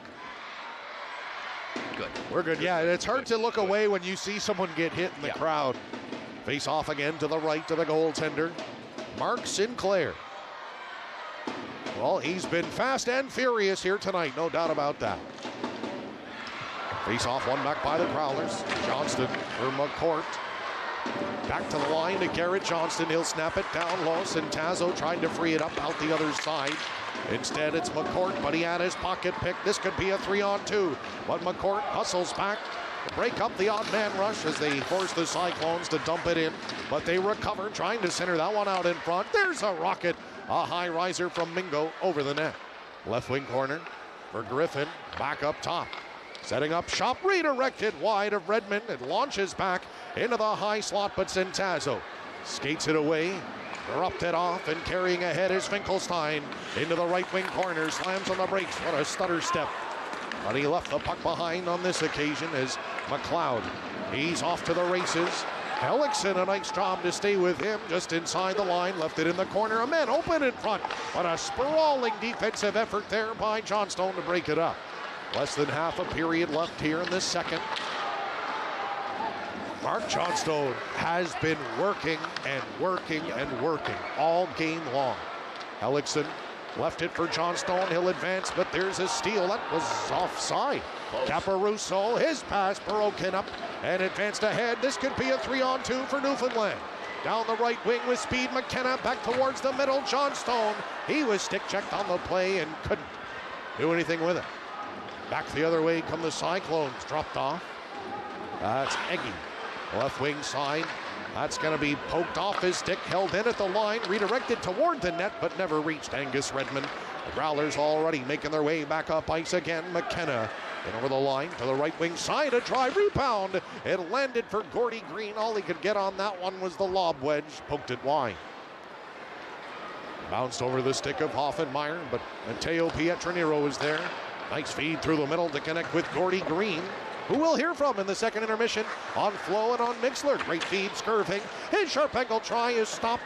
Left wing corner trying to activate. Nice play by Isaac Johnson down there. Wild pinned to get an arm free and play the puck. Hoffenmeyer holds it in, trying to bounce one toward the front of the net for Skirving. It's off the mark. Skirving. Pietranero fakes, steps in, lets it rip over the net. Bodies flying all over the place here tonight. Behind the play, in the play, as the play. Nice feed back to Skirving. High slot shot over the net. Left wing corner. Pietranero frees it back to Skirving. He's everywhere here on the ice. Hands off in the right wing corner. Great stick by Isaac Johnson again down there. Can't come away with the puck this time. We got under 8 minutes left here in this second period. A battle of a period, no doubt about it. Ahead. Off the stick of Skirving, but he can't reel it in. It's off the stick of Schultz. And indeed, giving chase is Andrusiak. Touched away. Nice hit there. That was Welch. Getting a piece of his man. It's flipped to center. Welch. Nice job. Poked it. Oh, offside. Oh, and Craig's a spear in on Welch. He's going to the box for that. Right, you better believe it. And he has the gall to complain when it happened right in front of the referee. Yeah, he was quick to send him off for that one. There was no hesitation, and clear as day, right in front of the referee. Yeah, that's not a good penalty to take. But if Chris, you are Lucas Craggs. Leading right into that. That starts with a huge momentum shift just moments ago from that Growlers third unit. I agree. And I don't even like calling him a third unit. I like calling him more 1C than anything on this night, because, you know, you can point to any unit on this Growlers team to be your first line on any given night, but Todd Skirving, Tyler Welsh, Isaac Johnson just had an incredible shift. Momentum, hard hitting, pucks on net, and it leads right into a power play. And Todd Skirving's right back out there. The Growler power play 0 for 3 on the evening. Face off to come to the right of Mark Sinclair.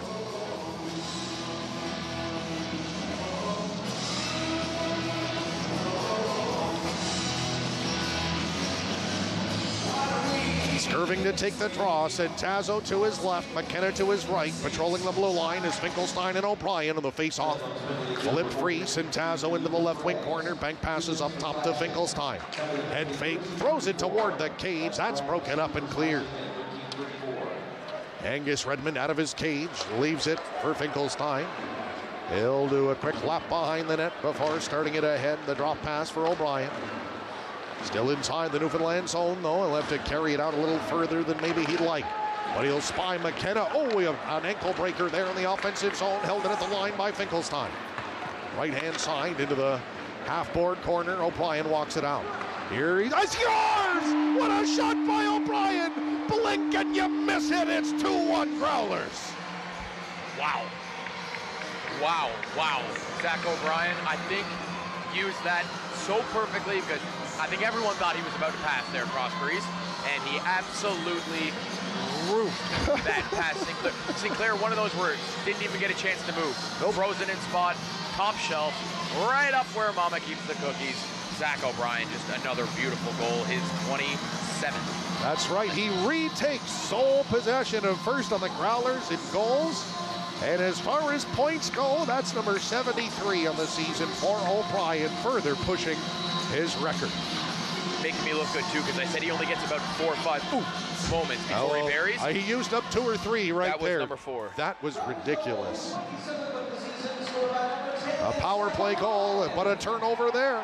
Growlers have their first lead of the game with 6:40 left here in the second period. Great effort in the corner by Hellickson and Johnstone. Johnstone, he's knocked to the ice by Franco. Franco stays with him, but Johnstone pays him no mind as the Growlers rip the puck free and start out a rush. McCourt upended there, trying to be a part of that, but he pops up Sends a cross ice feed. Pietranero gobbles it up. Back to Hellickson at the blue line. In! Oh, tucked wide. Off the back of the goaltender. 2 tries. Johnstone. What a save by Sinclair as bodies go flying again after the whistle. Acrobatic save from Sinclair there, just to be able to keep his eye on that one. And another great look from the Newfoundland Growlers, who have all the momentum in this game right now. Zach O'Brien from Ben Finkelstein and Jeremy McKenna. A power play goal at 13-12 is the only goal of the second period so far.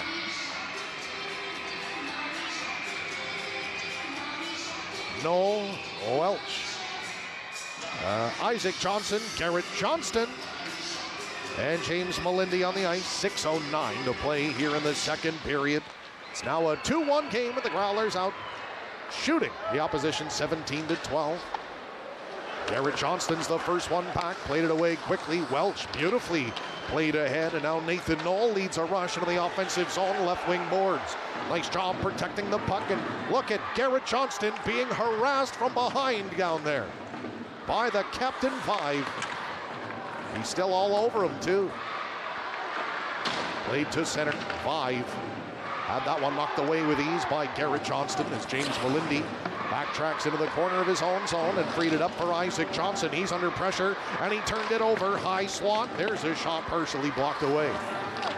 Picked back up by the Cyclones. Mingo up top. His shot wide of the cage. Behind the net, loose. Poked away by Melindy, but Caparuso. Oh, Melindy hit from behind, away from the puck by Andrusiak. Play goes on. Mingo at the line again. He'll try a shot. Double redirection there, but wide of the cage.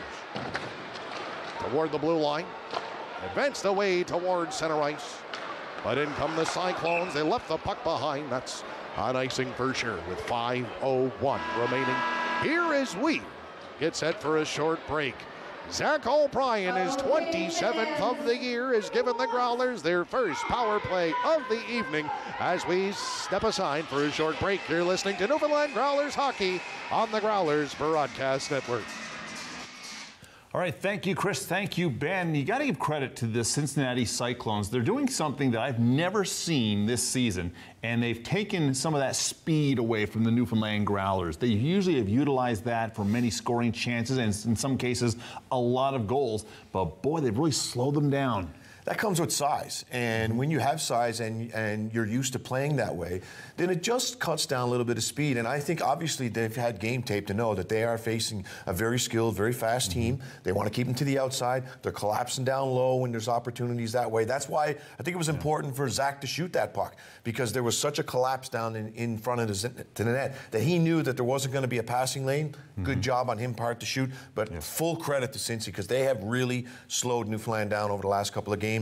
And that's their forte, to be big, to be leaning, to be aggressive when necessary, and that comes a little bit, it's a little easier with size to do that than without. So it's hard to believe that this Cincinnati Cyclone squad could find themselves out of playoff contention this season. Yeah. It's hard to believe. All right, I'm going to throw it back to Chris and Ben, and with the call to wrap up the second period on Rogers TV. Played each other, it was almost like they knew it too. And they know that we're going to meet when it really, really matters, and those two teams. The worst part is already the parallels to the first season, the inaugural season championship. Canadian opponent in the first round. Right. Canadian opponent in the first round. Extrapolate from there as you will. The Growlers get this one in a little too deep. That's an icing.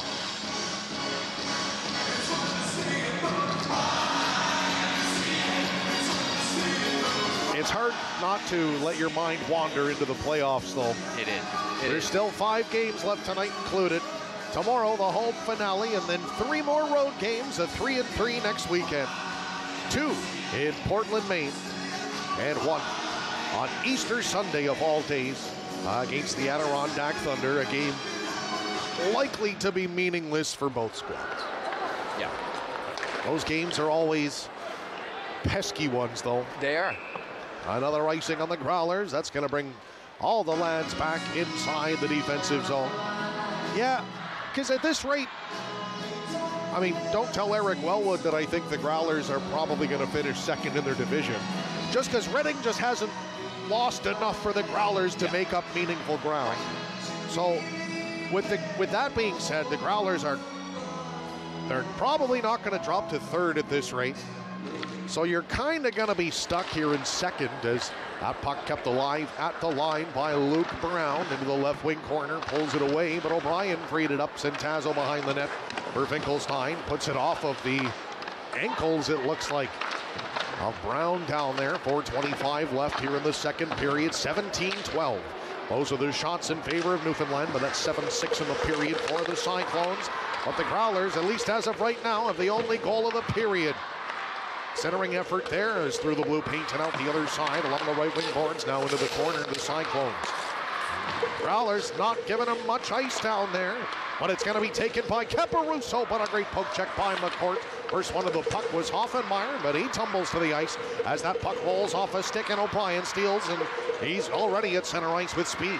Into the right wing side, fights his way to that loose puck, but it's knocked away from him in the final 4 minutes here of the period. Taking Hoffenmeyer, cross ice, onto the backhand of McKenna's stick and in deep. Johnstone is there. He's knocked to his knees, trying to send it behind the net, but that's freed back up by Allen. But up top, it's kept alive. Pietranero, rebound. Nice save, Sinclair. Another rebound, never reached the net. Still loose, and he's got it covered up. Mark Johnstone and Sean Allen down there continue their game-long battle here. All night. Allen's got him in a headlock now, and Johnstone, he is not going to take too kindly to that. Brown trying to pull Johnstone off of his man. Mark Johnstone has been at 110% this entire game. Hasn't taken a shift off. You're absolutely right, but he's playing engaged. He's playing a mean game. Yep. And it creeps into the back of your mind when you know every time you have to go into the corner to pick up that puck that you have someone like Mark Johnstone barreling in on you, and we know how fast he can skate and how much he can pump those legs going down the ice. And when you know that's coming, you hear the footsteps and you're a little bit quicker to just get rid of the puck. And we know how well the Growlers can forecheck, and that's when they really start to capitalize. But it starts with players like Mark Johnstone just turning it on all game. Now, are both of these guys going to the penalty box? There you have it. Allen is going for sure. Over the 200 mark. Hey, he reached the double century club mark here tonight. 54 games. Now, they did, there's a 2 minutes up for Johnstone, but he is being allowed to skate to the bench here, and they have taken the penalty down. The Growlers may very well earn a power. They have earned a power play here while they scored on their last one to go 1 for 4. This is already the 5th power play of the game here for Newfoundland. They may not get many more. You'd like to see them light the lamp here again. Big opportunity late in this second period, Chris. You know how deflating goals can be late in the period. Early in a period, we talked about that earlier in this game, but if the Growlers can grab one here on this power play, it could be big. Skirving, nice win back. They're going to redo that. Nice play by Finkelstein there. Picked it up on the blade of his stick and tossed it perfectly to the linesman. Face off, same spot. It's funny, we've seen Todd Skirving win a couple of face-offs on the power play too well, where he's won it too cleanly, too well, and almost fired it right back into his own zone. Truly, I mean, it's not the worst case situation either. Absolutely the Growlers not. just get a chance to rush it out of their own zone. They were likely to skate it back there anyway. Absolutely. Skirving, he'll get another try. He's out with Centazzo, McKenna, Finkelstein, and O'Brien. Here we go. Clean win there to Finkelstein. Now across to O'Brien. Rolling puck. Dish back, Finkelstein, and that may have been blocked in front. Another try, they score! It's Jeremy McKenna! There's another power play goal, and there's a 2-goal lead for your Growlers late in the second period. Massive goal for the Growlers, wasting no time on that power play, and a beautiful finish from the Summerside sniper. The 17th time he's tickled a twine this season. A beautiful goal for Jeremy McKenna. The Growlers power play looking like a well-oiled machine, much like we saw last night. Yeah, for the first bit of the game, it looked like the Cyclones were really able to mitigate the damage, but that's almost the same goal that Jeremy McKenna scored last night. Yep. in that low along the ice, quick snap from not even the mid slot, kind of off to the side slot a little bit. Unbelievable. 3-1 the Growlers, 3 straight goals now in this game, and it's Jeremy McKenna's goal.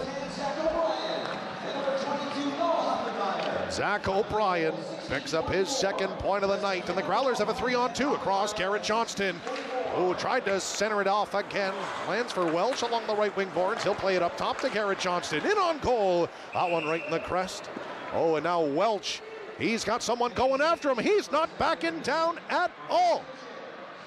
Welch took a pretty good dart in the mouth there right before he jumped back in. Oh, baby, 2:47 left in the second period. The Growlers struck late in the first period to tie the game, and now have 2 goals in just over 3 minutes. Zach O'Brien and then Jeremy McKenna's 17th back-to-back power play goals. Your Growlers are 2 for 5 with the man advantage. Yeah, and Cincinnati's coach can't be thrilled with that last penalty from Sean Allen there, because, you know, that really puts the momentum back in the Growlers' hands. Yep. Grabbing that one late on the power play, 2-goal lead, hopefully heading into the third period, right where you want to be. Well, let's go. Nathan Knoll on the draw. Played it to the left wing boards, but it's poked behind the net. What a leap by Welsh to try to get to that loose puck. It hopped over the glove of Melindy as he tried to play it at the line, but it's swept free, and Welsh gets in over for Isaac Johnson through the middle. Nice play. Gordy Green, shifty as always, hands it off up top. Johnston now across. Melindy, toe drag, trying to get his way in. What a play by Nathan Knoll from his stomach to hold the line. Sent out to center by the Cyclones. Garrett Johnston watches as Brown gets it in deep out of his net. Redmond ahead to Johnstone. His pass through the middle is stolen. A 1-on-2 rush. And Druziak fakes wide, scores. Beautiful goal from Druziak there. A quick response by the Cyclones with 2:06 left. Still a 1-goal game again. It's 3-2 Growlers. And that's Cincinnati's leading scorer there with his 27th goal of the year, and a beautiful one at that. I don't know. I think Angus Redmond might want a mulligan. Oh, I don't disagree with that one bit. He definitely would like to have that one back, but a nice move from Andrusiak, and just a quick snapper in that beautiful place. Right above the pad, just below the glove. Nice goal. Well, thankfully that McKenna did score that power play goal, or else we'd be tied again. Right wing boards. There is McKenna. It's knocked off his stick, though. Back to center. Pietroniro's got it. Quickly advanced for Johnstone. He'll slam on the brakes to avoid a check. Playing a backhand. He's got 2 draped all over him. Hit from behind and everything. Under 2 minutes to play. Hellickson. Nice recovery. Nice pass by Johnstone up for McKenna. He'll send this one in. Giving chase is Cordy Green. Gave his man a little whack on the shin pads. Let him know he was there. Cleared to center, but kept alive. And Pietroniro trying to blow him up was 5 there at center, but he gave it right back. Gordy Green trying to pull his stick out from underneath a fallen Cyclone. Cleared away over the head of Hellickson. Back inside the Growlers' end. Off the boards, out to center. Burnside able to play it, but O'Brien looked like he was going to be able to steal, but Pietroniro recovers and finds Centazzo. Gaining steam, slams on the brakes, top right circle, feeds it down low. What a play by McCourt to find some room.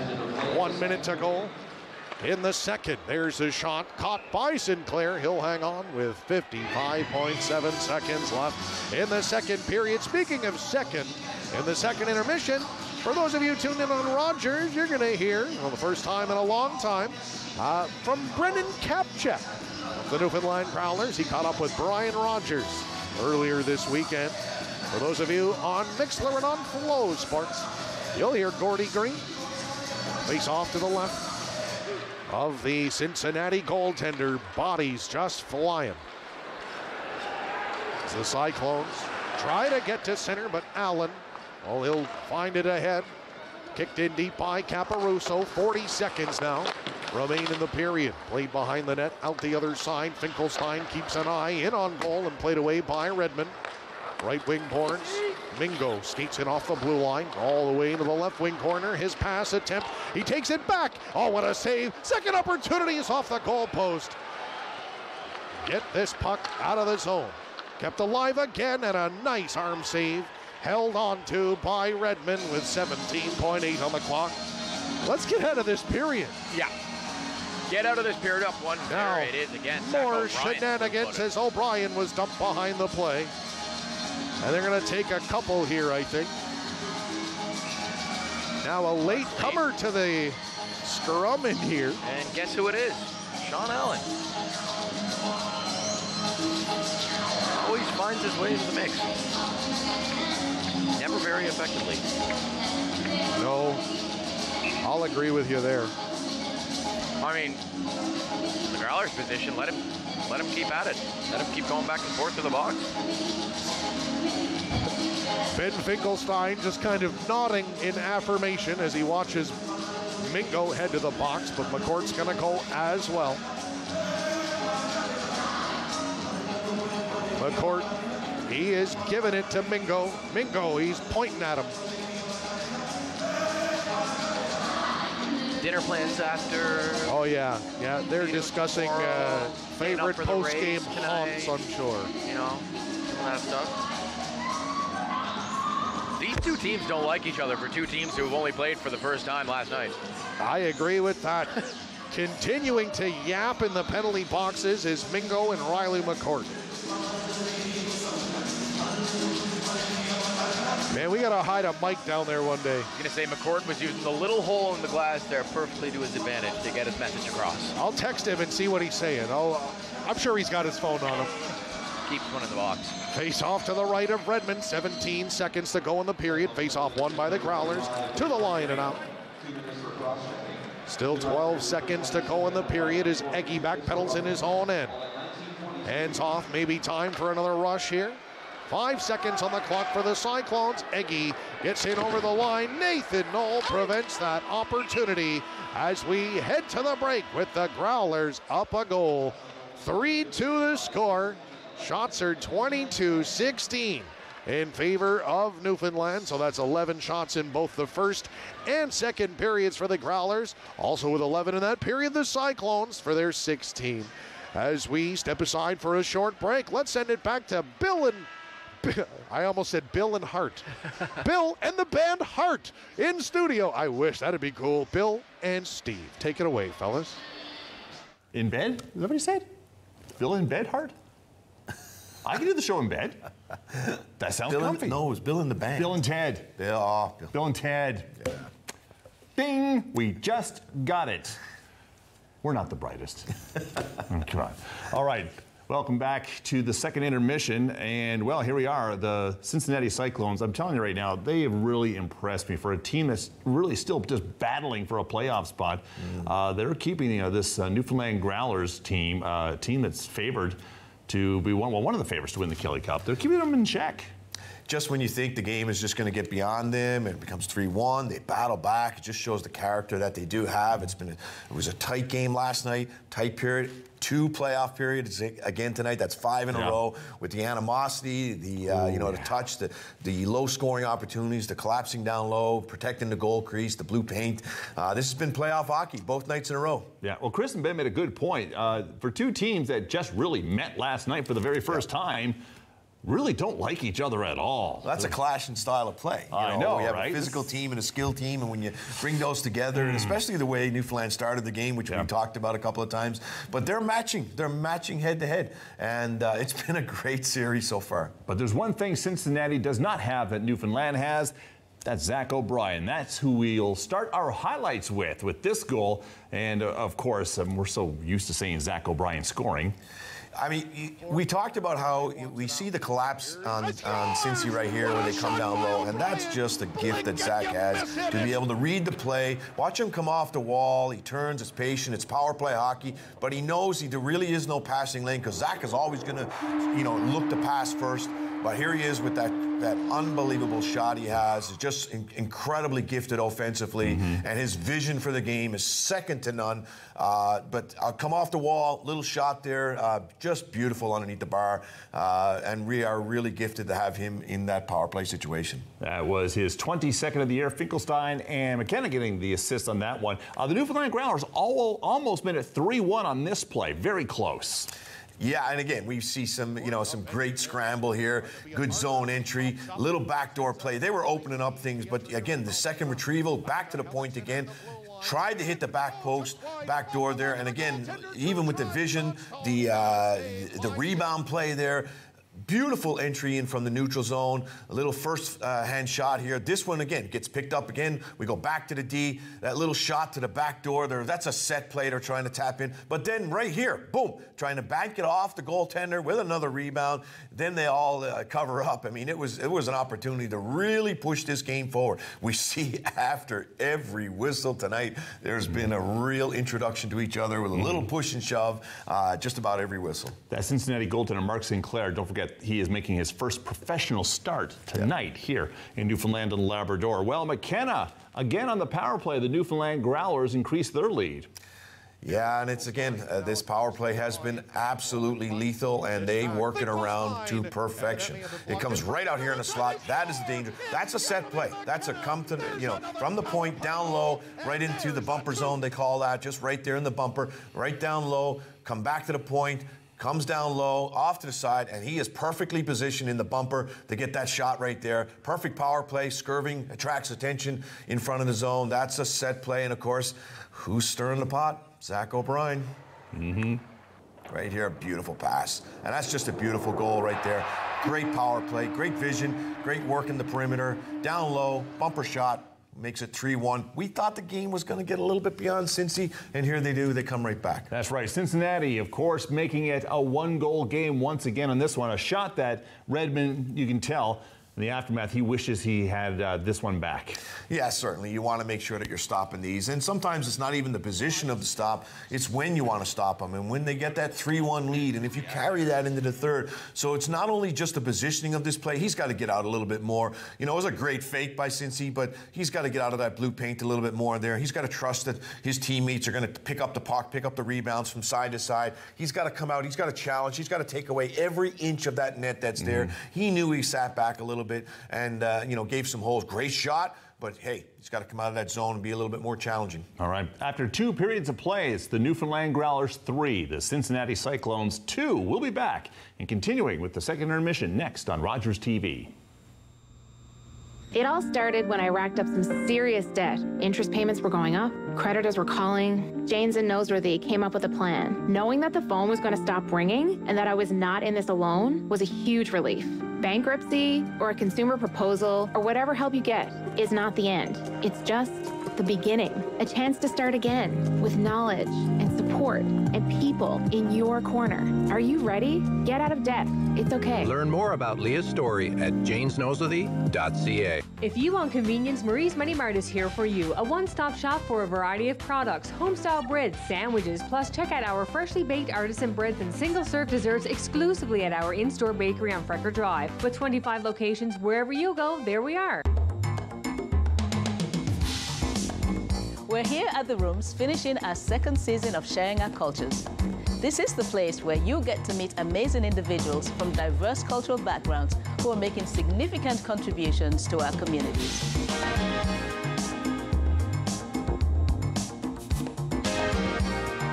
Join us for Sharing Our Cultures on Rogers TV, Channel 9.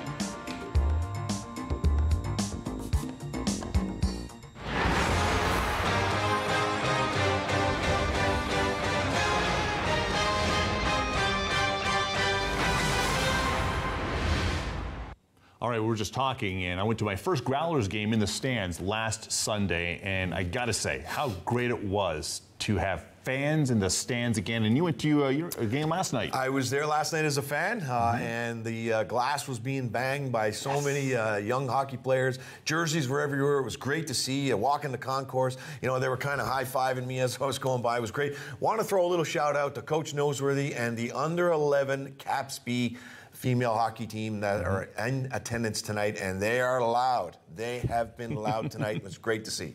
All right, let's throw it to Brian Rogers, who had a little chat with Brendan Kapchek. He had talk earlier today.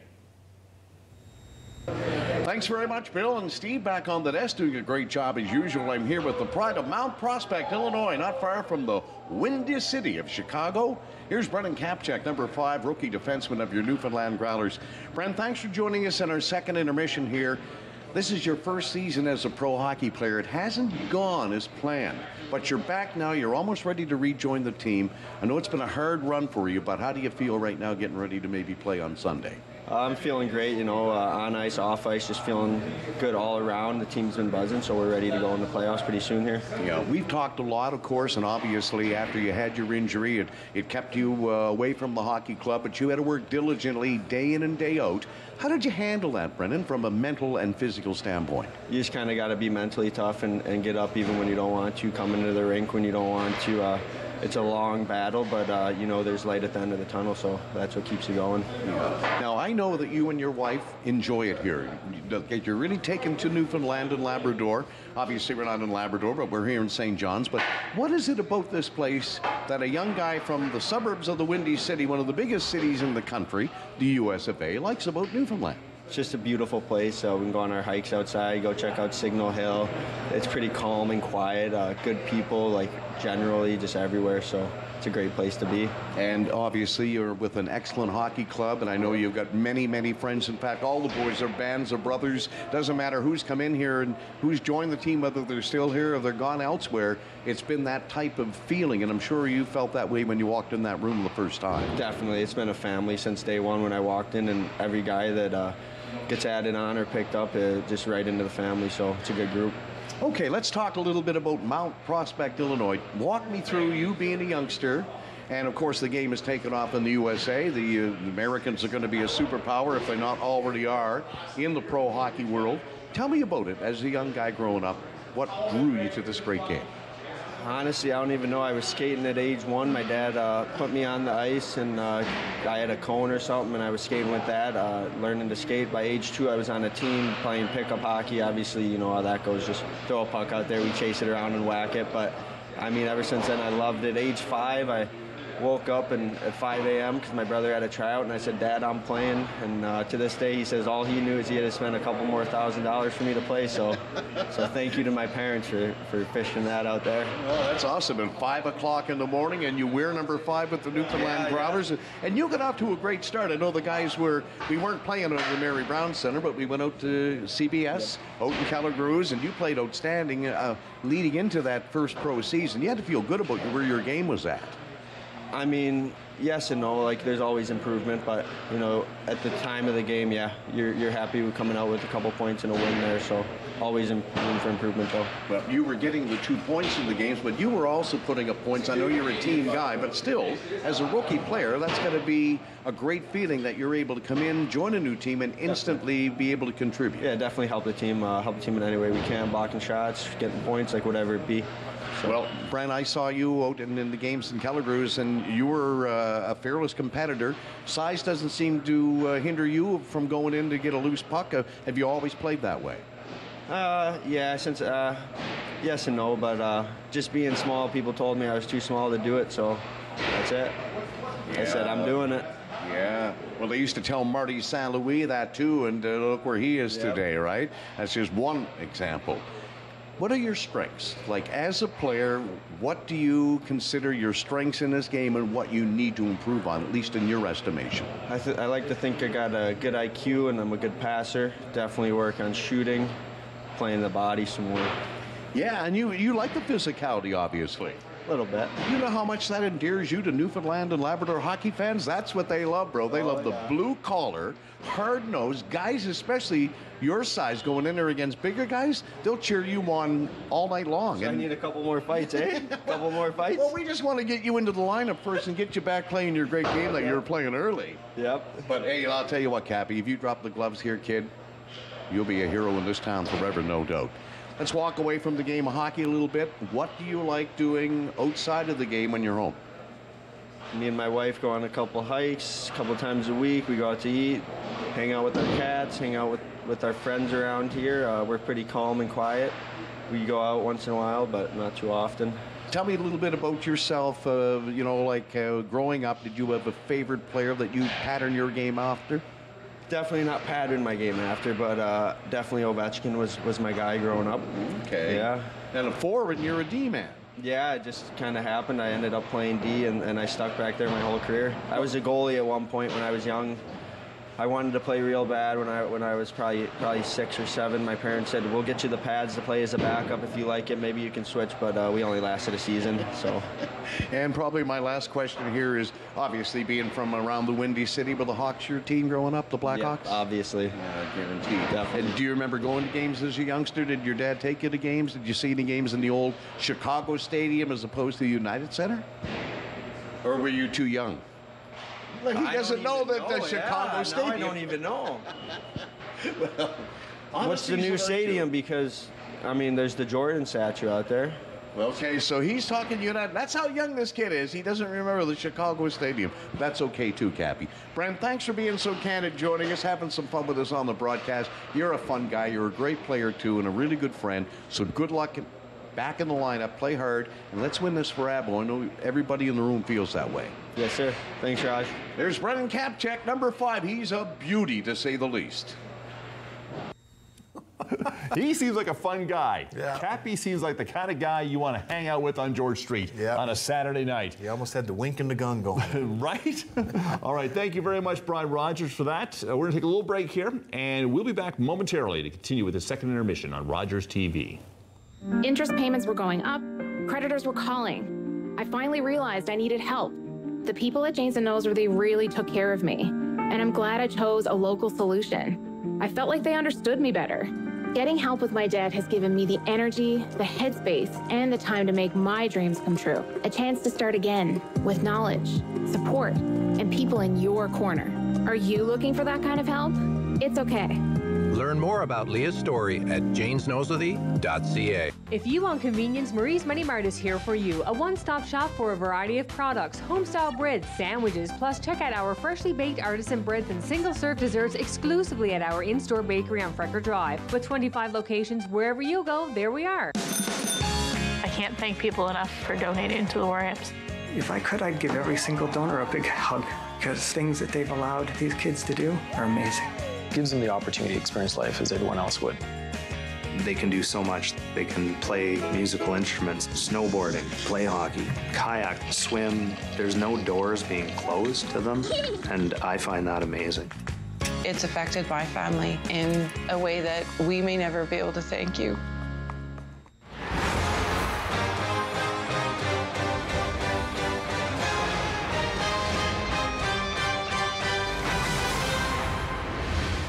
It all started. All right, tell them what your mom just sent. She said you were looking good. Me? Yeah, you were looking good. We dated in high school. True story. Yeah.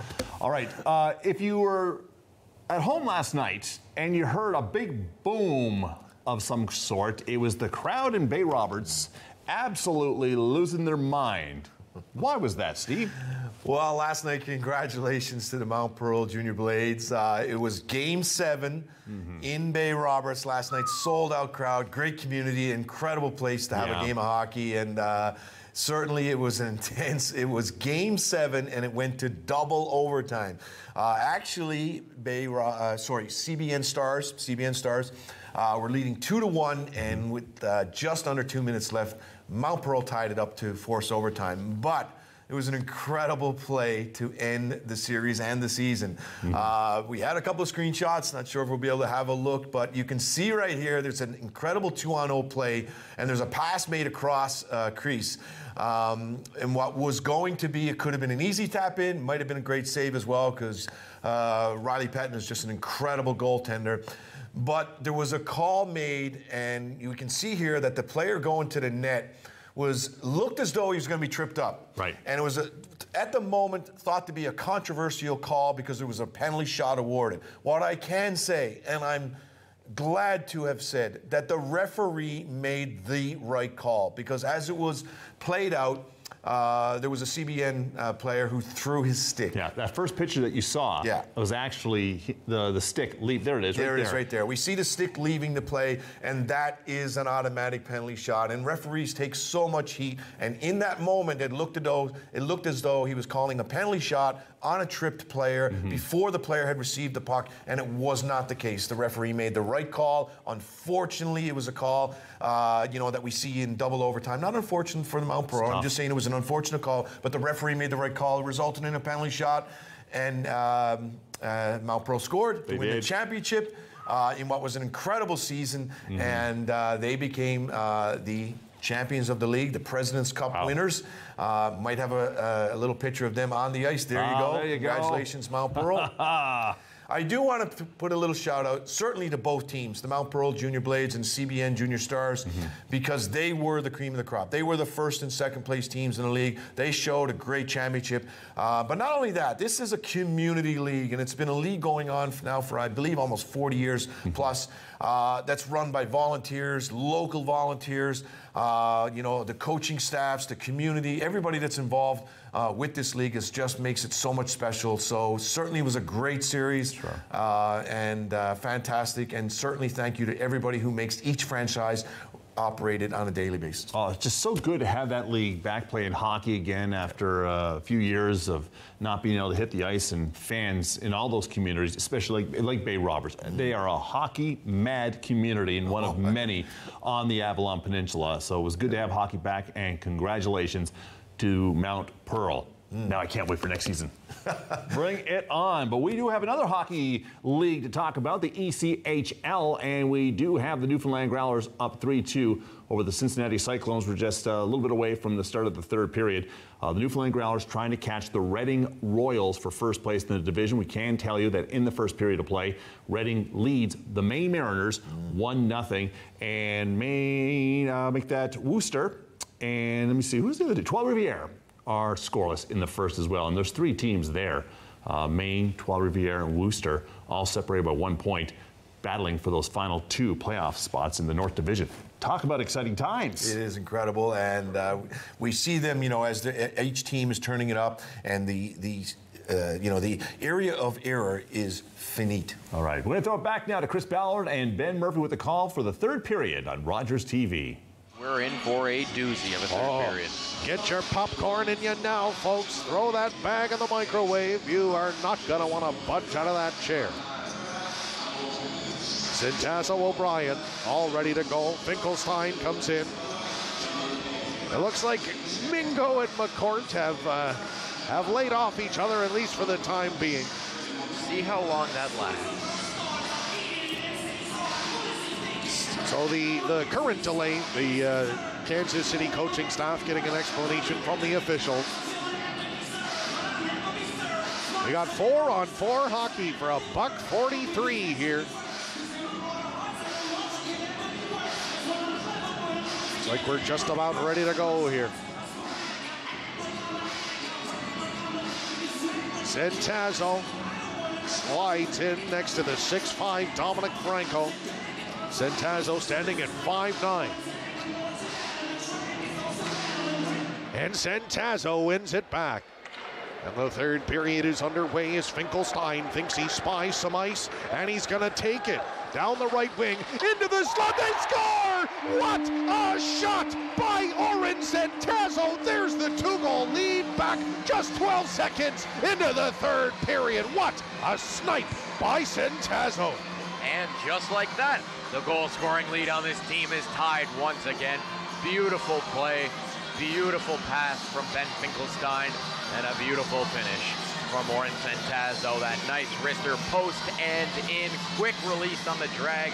Just an absolutely beautiful goal to kick things off 12 seconds into this third frame. What a shot by Centazzo. Off, it almost looked like it went off both goal posts. He snuck it in the inside post, it ricocheted across the ice, and by then it was probably in the net. But what a way to start this period. A turnover and a nice bailout there by Finkelstein as he worked it to the line.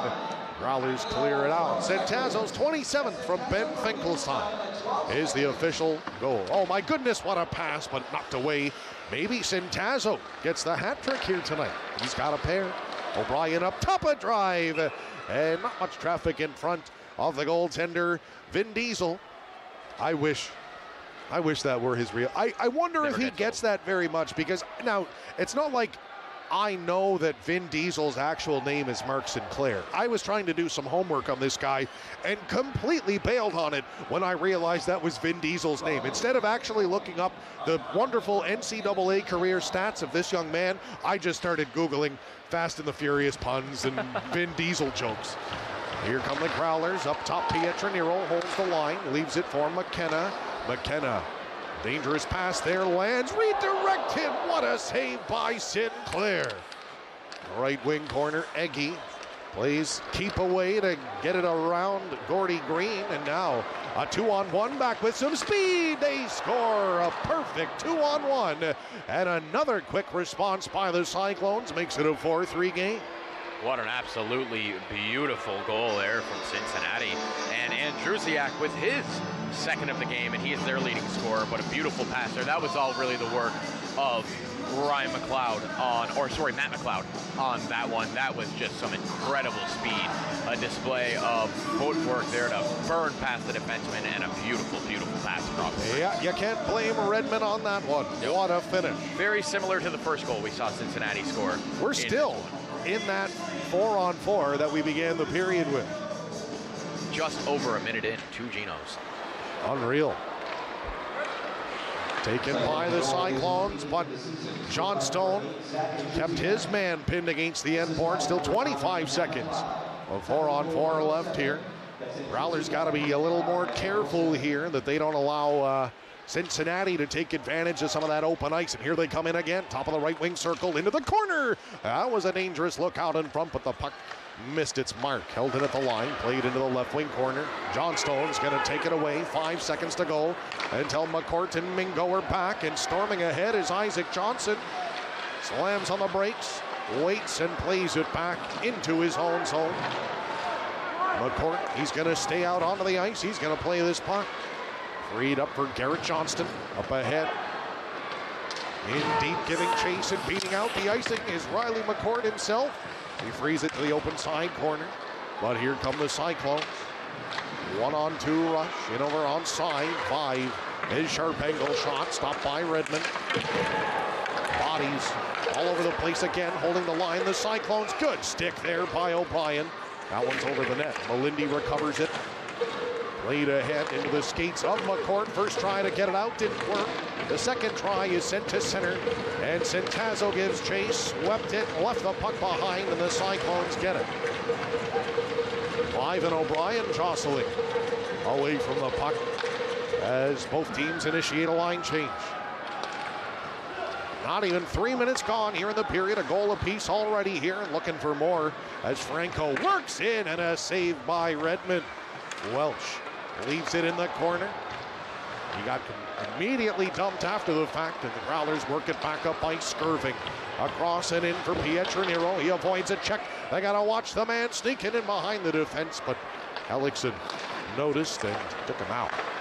Craggs at center, a backhand pass up on the right wing side. Rifled into the corner, out the other way. Craggs is there, penalty coming up to Pietranero. Interference is the call. And down in a pile in the corner is Lucas Craggs. Slow to get up there on that one. Not really sure. Hard to see from our angle up here. It was right in on that close side wall to us here, and really tough to see what happened. It kind of led to Craggs stand down a little bit longer there on that one, but Growlers shorthanded nonetheless. Well, the kill's been good tonight, but what are they? 2 for 2. But already we know how quickly Cincinnati can respond here. They've done it a couple of times already tonight, under a minute in this period already. So the Growlers, they'll have to dig in here. Hoffenmeyer, Johnstone, Melindy, and Skirving. No doubt that quartet knows how to dig in. Massive penalty kill for the Growlers. Johnstone, he's exactly the guy you'd want to have on the ice to start this kill. They'll line up on the face-off against Caparuso, who wins it straight back to Dejan Mingo. Across and into the slot. Good coverage there of Caparuso. Cyclones spin it up top of the right wing circle. That's Craggs.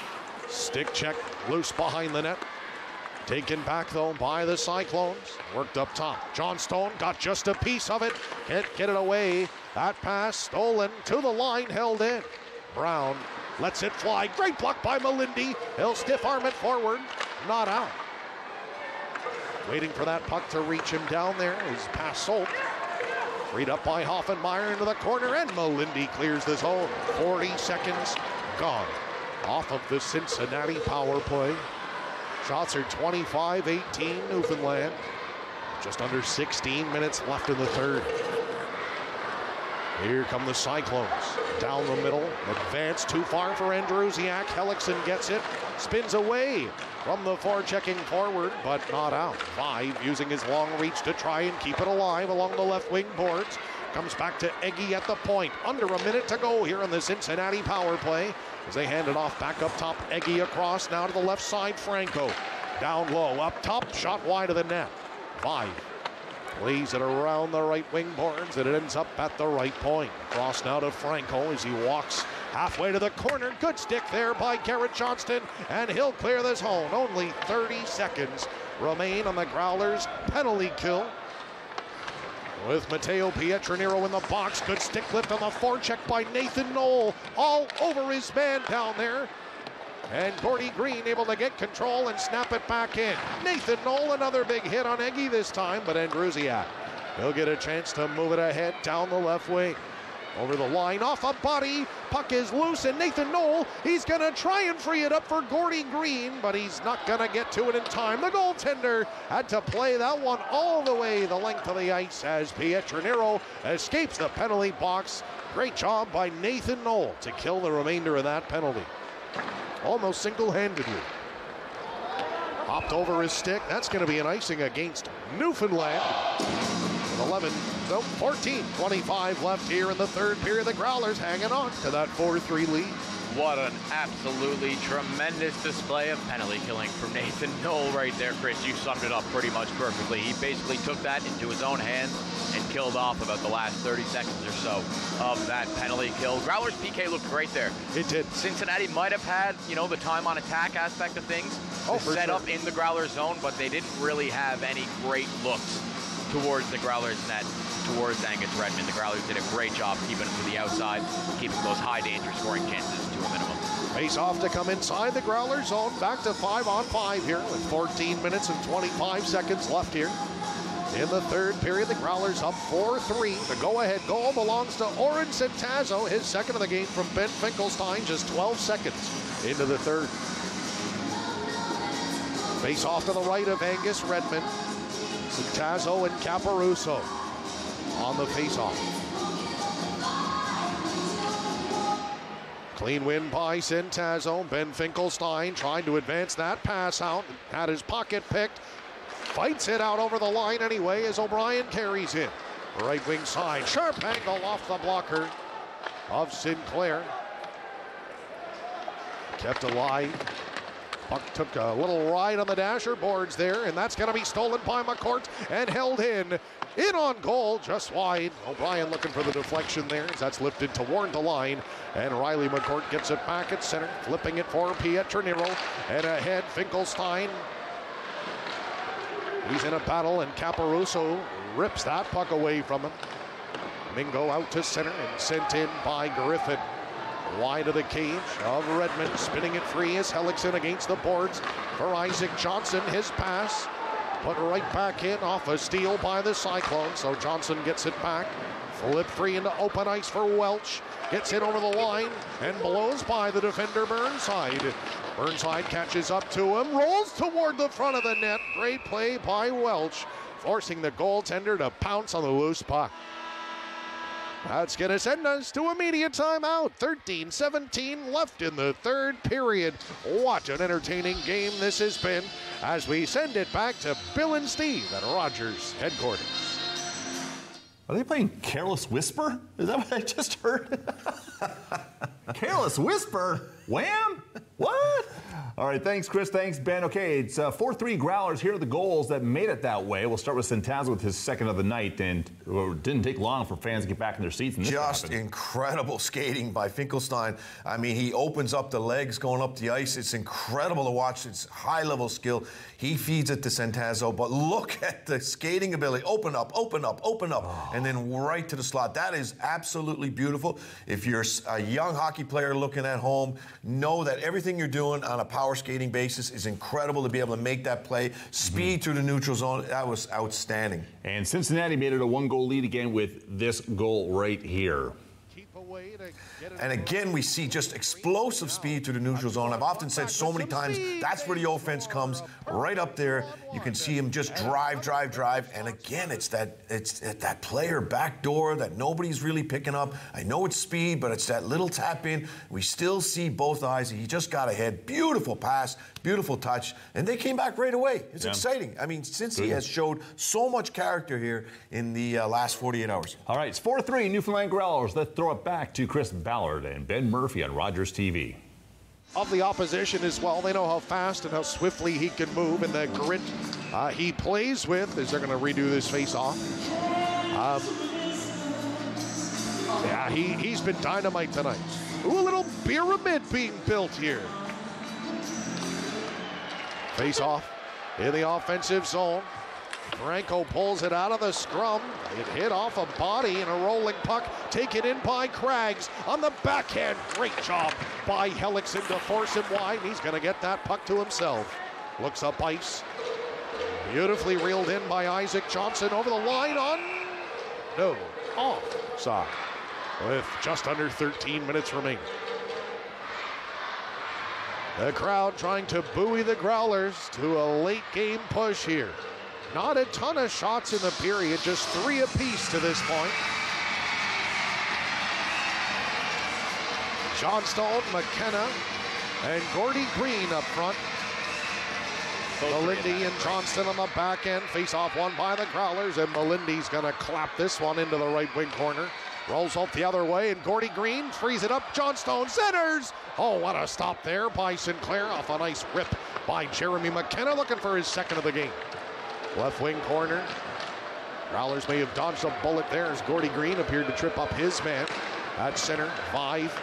Trying to chip it by Melindy. Andrusiak stepping on the stick there. It looks like a Johnstone, and away come the Growlers. McKenna and Green out to center, chasing after a loose puck. It's knocked away and cleared in by Cincinnati. And that's an icing. Pardon me.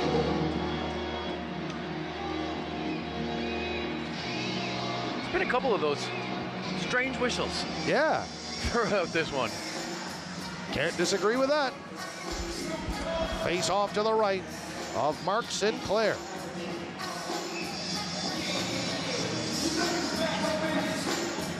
Riley McCord has looked great tonight. After returning from injury, you never know what to expect. He's had a great game.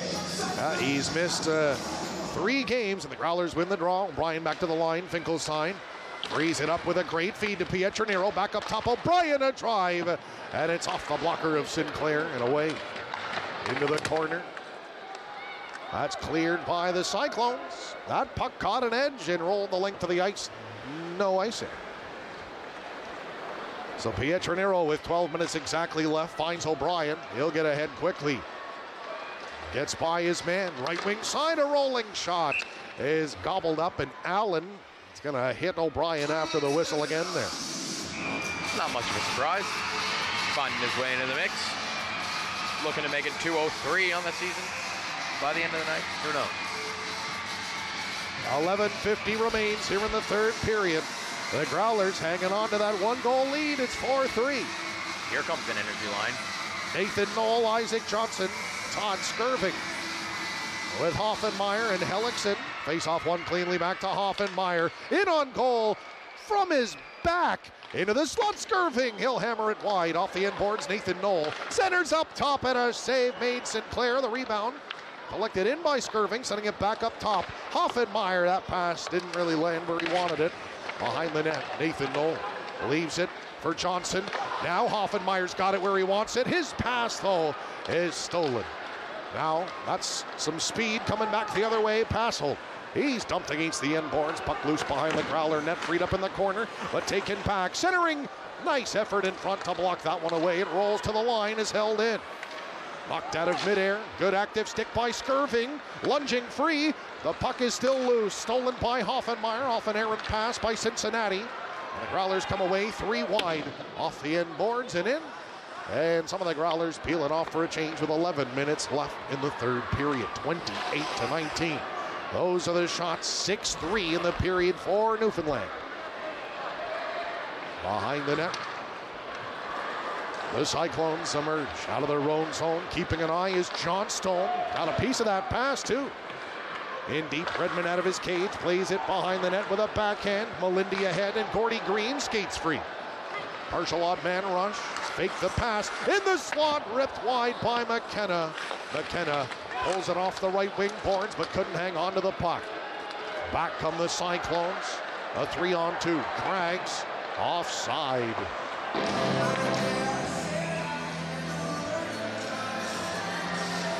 10-16 remains here. I hate close games. I mean, this is entertaining as all heck. Oh my God, my insides my heart's beating a mile a minute here. Right on the edge of my seat, and it feels like that's the case pretty much right around this stadium for those who are actually sitting down, because a lot of people are not and haven't been almost all night, because this has been such an entertaining back and forth game. I might not be the biggest fan in the world of the Wave, but our crowd right now is absolutely killing it. Nailing it. Get down here tomorrow afternoon, folks. Come on, you haven't been to a game yet the year?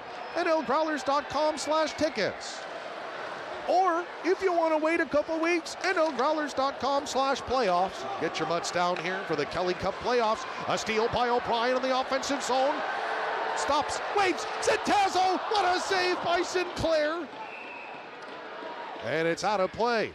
Hard smack. Centazzo. I think Centazzo's a little surprised there wasn't a penalty on the play there. Just buried after that chance on net there. Hard to the boards, but he seems okay. It is hard to see it. What a play by O'Brien to stop up. He just kind of tripped up over the goaltender. Oh, okay.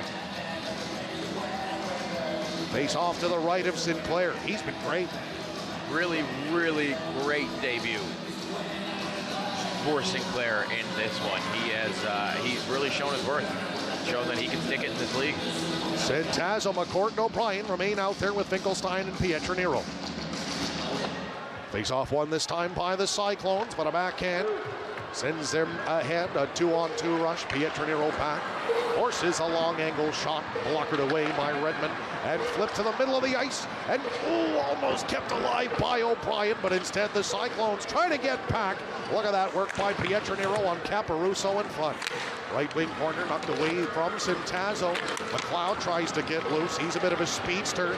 Pietranero gives him no life at all. Centazzo, how is that not an interference penalty? Oh my goodness.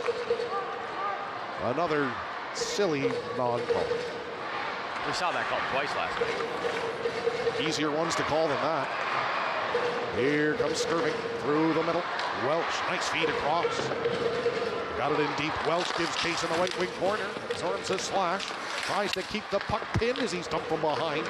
Rolls to the line. Hellickson opens it up to the left-hand side. Sharp angle off the outside of the net. Collected in. That's Cairns. Behind the net, trying to rifle this one to center. It hits off a stanch, and the Growlers come away with it. Nathan Knoll chipped in.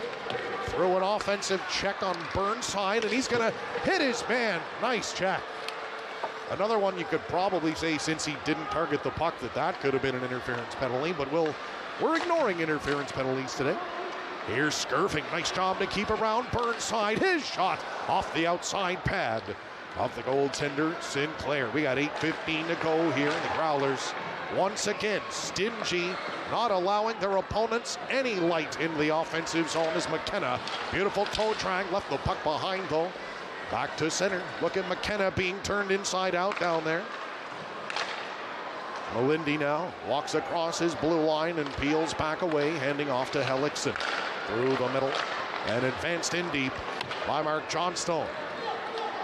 Allen behind his net, not wasting any time, trying to get out of his own zone. The pass connects at center, up on the right wing. And Gruziak, bit of a rolling puck. They'll just chip it behind Garrett Johnston. Johnston under pressure down there. Nice work in the corner by Garrett Johnston. And he'll free it up for McKenna, who clears the zone. To this is going to be an icing against the Growlers with 7:22 remaining in the third. The shots are becoming a little one-sided, 31-20 in favor of the Growlers, but they lead at 4-2. Shots in the period, 9 for Newfoundland. The ice is tight out there. You do not have much time. My heart's in my throat. This feels way too much like playoffs to not be playoff. It certainly has that feeling in the air here at Mary Brown Center. It's a playoff atmosphere. And folks, don't forget, there's still jersey auctions to come this season. Head to nlgrowlers.com/auctions to maybe get your hands on one of those Leafs by Growlers jerseys. As Gordy Green, great play after having been upended, but now, Caparuso blows a tire, and away come the Growlers. Finkel's time, trying to get by everybody. He's hauled down away from the puck again. Charging in is Centazzo. Almost came away with it. Nice hip check almost by O'Brien. Caparuso had it stolen by Centazzo. What a play. Fed ahead, now Centazzo down the right wing. Carries him to the offensive zone, drops it off to O'Brien. O'Brien almost, and he did leave the puck behind. 3-on-3 rush back. In the final 7 minutes of action here, there's one off the stick of Redmond into the mesh and out of play. That one landed right in the lap of a fan in the front row. Literally the easiest souvenir he's ever gone home with. Yeah, it doesn't get a whole lot better than that. The puck falls right into your lap down through the mesh. That's glorious. You ever, when you were a kid, did you ever catch a puck or a baseball or anything at a game? I never did. I don't think so. No, that's why I overcompensated as an adult, and I buy all the memorabilia I want now. Face off to the left of Angus Redmond. Yeah, I might not have caught one in the crowd, but I sure bought one. I can sure spend $100 on a Blue Jays game-used baseball from a game I've been to. Isaac Johnson, a nice steal there. In over the line offside.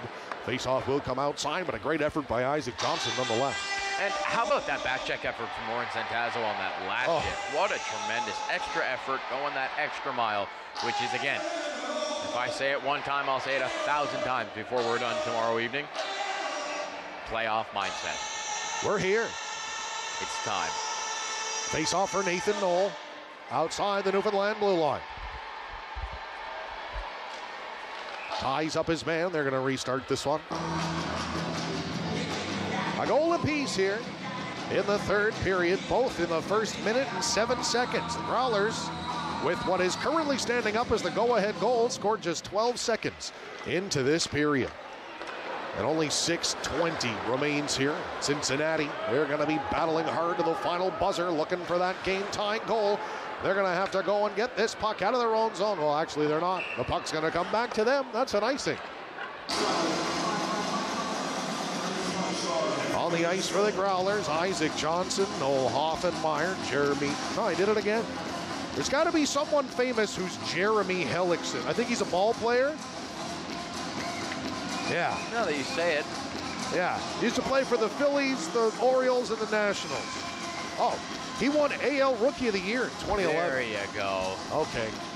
I'll let myself off the hook for that one. You're and good. I will still apologize to our own Hellickson. That is Matt Hellickson. Sorry, bud. Flip free at center. Isaac Johnson's in a one-on-one. Cuts wide into the left wing corner, trying to get it between the legs of the defender. That's broken up. Under 6 minutes now remain in this period. That pass lands right for Hoffenmeyer. They'll sauce one ahead.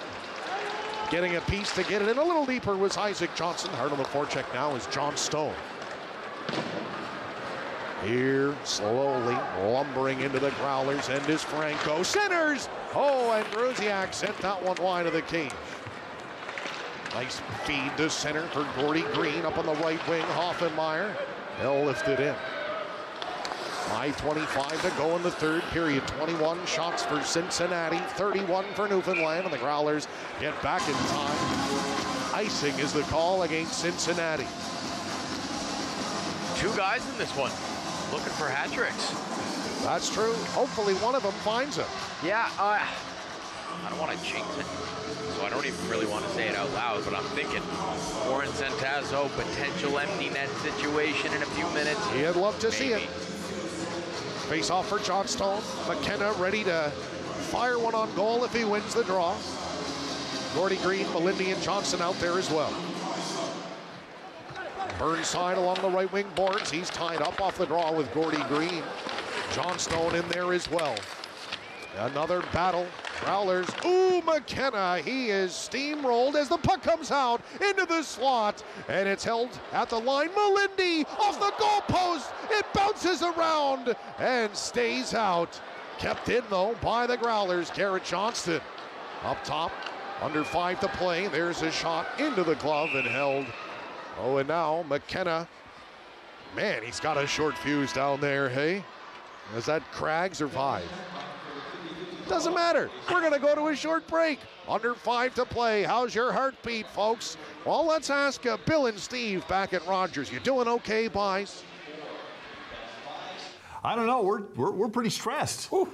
Man, you're right, guys, when you say this is like a playoff game. I'll tell you this. I do not want to be a team facing the Cincinnati Cyclones in the first round of the playoffs if they make the playoffs.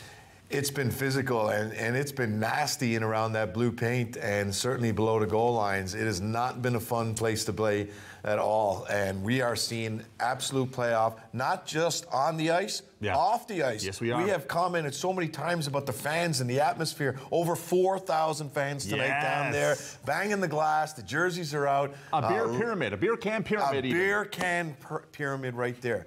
And I thought you weren't allowed to bring more than 4 out to the seats. But no, I saw the Avalon Celtics there, the Paradise Warriors, lots of these minor hockey teams having a good time. And man, this is what it's all about as we cruise towards playoffs, which, by the way, start April 21st and 22nd. Those will be the first 2 games at the Mary Brown Center. Who they will play? We won't know yet. But we'll throw it back to Brian and Ben right now. Brian and Ben. Chris and Ben right now as the third period continues on Rogers TV. Nero in the back end. Note the flip. Finkelstein started the night paired with Hoffenmeyer. And now they've switched. Hoffenmeyer playing on a separate pair as the Cyclones work it in. Good block there toward the line. Knifed away by Redmond. Jumping on that rebound. Getting it to the line but not out was O'Brien. Ringed around the opposite way. Pietranero gives it a backhand whack and gets it to the opposition blue line. Centazzo follows up and forces a steal, but Finkelstein had it ricochet off the end of his stick. Loose behind the net in the Growler zone. 4:20 to go. Right wing boards pulled away by McCourt. He'll poke it to center, and it's a 3-on-1 for Newfoundland. Centazzo, high slot, hopped over the stick of Finkelstein. What a miss. Mingo offside, a penalty.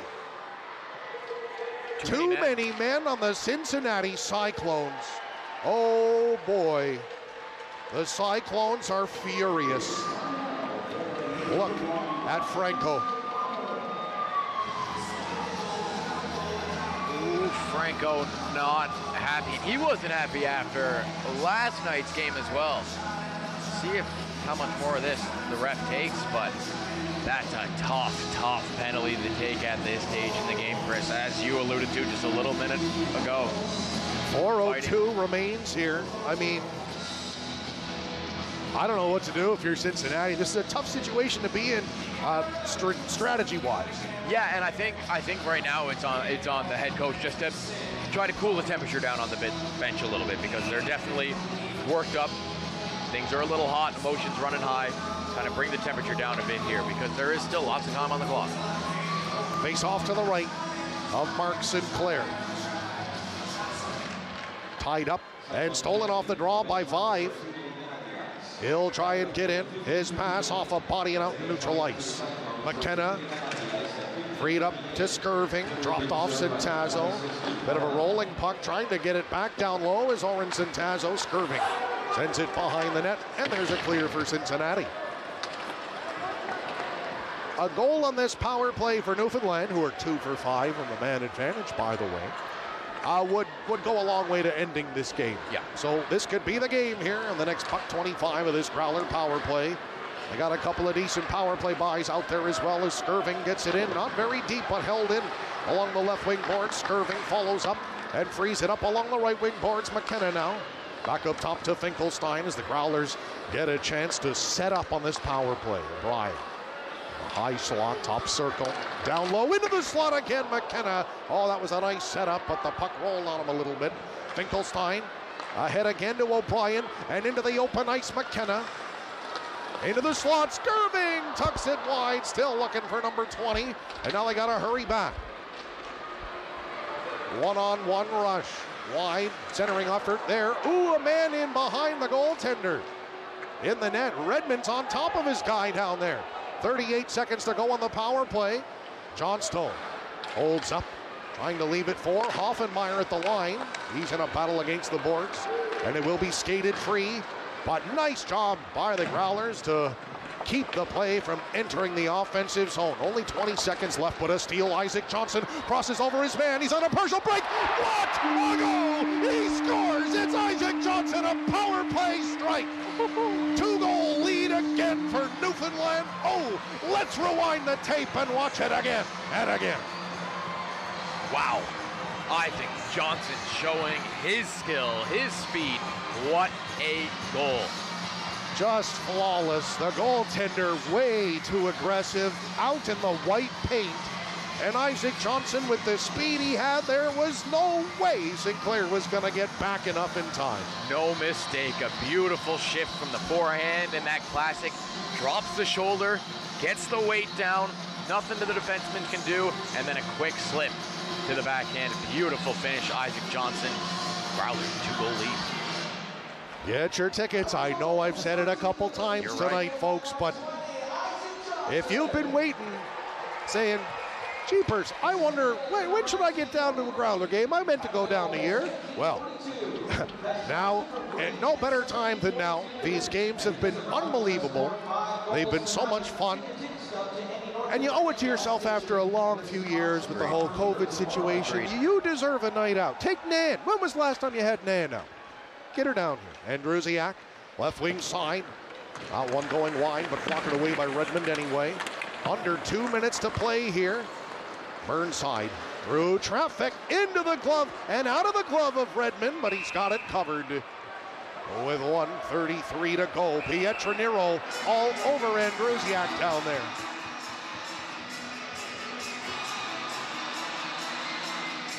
There's still John Andrusiak with a little extra shot after the whistle in that one too, and him and Pietranero, still John back and forth. But I don't see Andrusiak accepting that challenge from Pietranero here at this stage. Pietranero, this is a little abstract. He's the youngest guy I've ever seen who has old man strength. He is a wise veteran beyond his years. Just talking to this man and even just knowing the other impressions of the players about Matteo Pietranero, man, oh man, the things that they say about that young man, the poise he has for his age.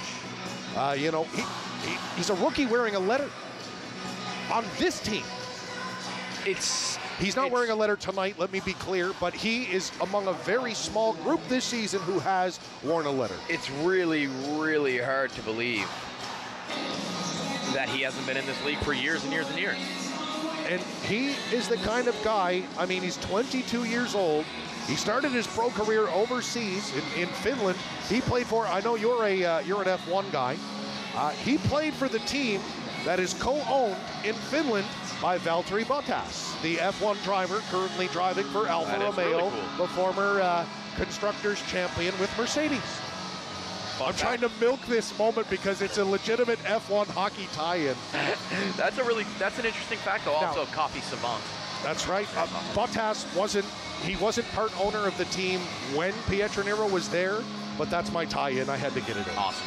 But still, I mean, he started his pro career overseas instead of, returning to junior. I believe he was an underage guy playing pro. And even speaking with different people around the organization, they say, don't be shocked if he's the kind of guy who could be an American League captain level or better. His leadership ability is a natural one. I always love to hear the journeys these guys go on to get to where they are, and to empty cage. Let's go. 6-on-5 advantage here with the net empty for the Cyclones, and they're going to redo that faceoff. Exactly 90 seconds on the clock. Shout out again to Kara Putticoat. Just saw your message. Growlers Director of Sales thanking for the ticket plugs. I got 4 or 5 more in me if you want. NLGrowlers.com/tickets, folks.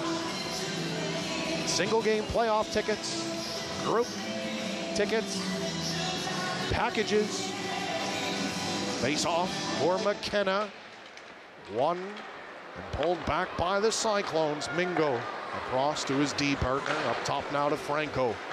Didn't like his lane, hands it back for Mingo and across to the top right circle. Mingo, that pass in his skates, hands it off, gets it back up top. Blocked in front. The net is empty. Jeremy McKenna, he'll float it. It's not going to catch an edge here, but no icing all the same. Oh, almost a misplay there by the Cyclones as they make their way out at center. Mingo over the line. That pass rocketed across the ice. Too much for Schultz. Under a minute to go here in the third period. The Growlers up by a pair. Caparuso, right wing corner. Schultz works that one up top. Held. Wrister wide of the cage, off the end boards. O'Brien. Centazzo might get a chance for the hat trick. He sneaks by his defender, Oren Centazzo. He's got the hat trick. Let him fly. It's 6-3 Growlers. What an effort. What an effort. Kept the feet moving. Blew by the defenseman after wrangling his arm free.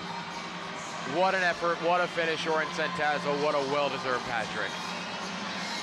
And here come plenty of hats out onto the ice. What a treat for the over 4,000 fans in attendance here tonight. All but assured that they are going home with 2 points in their pocket, stories to tell, and 5 cents off gas tomorrow. You took the words right out of my mouth. I said if you need another reason to get down here, you got a chance to get 5 cents off your gas, because there's always a good chance the Growlers are going to score 5 on any given night. I pulled out a stat earlier as the ice crew gets to work filling up. I'm just going to say this is some of the most hats I think we've seen on the ice like in a long time here. Kudos to all of you Growler fans for showing up, for throwing your hats. Unbelievable stuff. Really great showing here tonight. Oren Centazzo finishes the hat trick late in the third period with only 35 seconds to go. So for OC, that's goal number 28 on the season. Fantastic stuff. And that actually puts him in now to a tie for second place in rookie goal scoring with 28 on the season. So that's Centazzo from O'Brien. So for Zach O'Brien, make it a 3-point night. Ben Finkelstein has 3 assists. So just a normal night at the office for the Newfoundland Growlers in the final 30 seconds here. Centazzo finishes the hat trick, much to the delight of this crowd. Almost 5,000 strong here. 15 seconds to go here. The Growlers, with only 10 seconds on the clock here, are just gonna wait this one out. Tonight, your Growlers took one more step closer to setting a new team record in wins in a season. This is win number 41 on the campaign. 2 away now from a team franchise record set in the Kelly Cup season in 2018-19. Folks, get down here tomorrow afternoon, NLGrowlers.com/tickets. Or if you hate our website, head to the Mary Brown Center website at mbcenter.ca. Let's go. Heave away indeed. 6-3, your Growlers take it home here tonight. And another black and blue effort here, Ben. An awesome, awesome game from start to finish. Growlers facing a little bit of adversity in that one, giving up an early goal, but they really showed that they know how to battle back. And even when they get that lead and teams start to nip back at their heels a little bit, they staved it off, played a really, really solid game, top to bottom, both in the offensive zone, defensive zone. No complaints on my end. Tonight, I think the hardest working player award should be an absolute gimme, an absolute shoe-in should be for Mark Johnstone. Okay, thank you. I was going to say number 26. Now, I thought he could have had it last night, no problem. I agree with that. You could have went up and down the lineup, and you can with this team on almost any night. But I think Mark Johnstone... Don't get me wrong, if he doesn't come away with that tonight, it's fine. But anyone who watched this game should nominate him first and foremost. Among anybody, I thought Welch played a real hard-nosed game. Really liking his game. You have to... a wealth of riches, what can I say? Could be Nathan Knoll. Even just that hit to put 5 into the bench should be enough. Here comes the details. No, there you have it. There you go. It is Nathan Knoll. He would have been my second pick for sure. Not taking anything away from Nate. He found the pocket tonight. And he found an intimidation factor. People knew when he was on the ice. Love that. Ben Finkelstein with 3 apples on the evening. He is your number 3 star. Imagine having 3 points and your only 3rd star. Tough.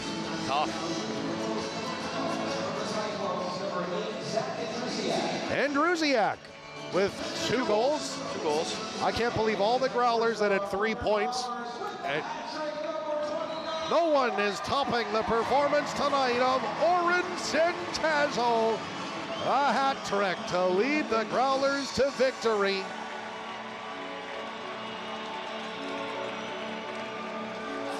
And gives the stick to a Centazzo fan. Awesome.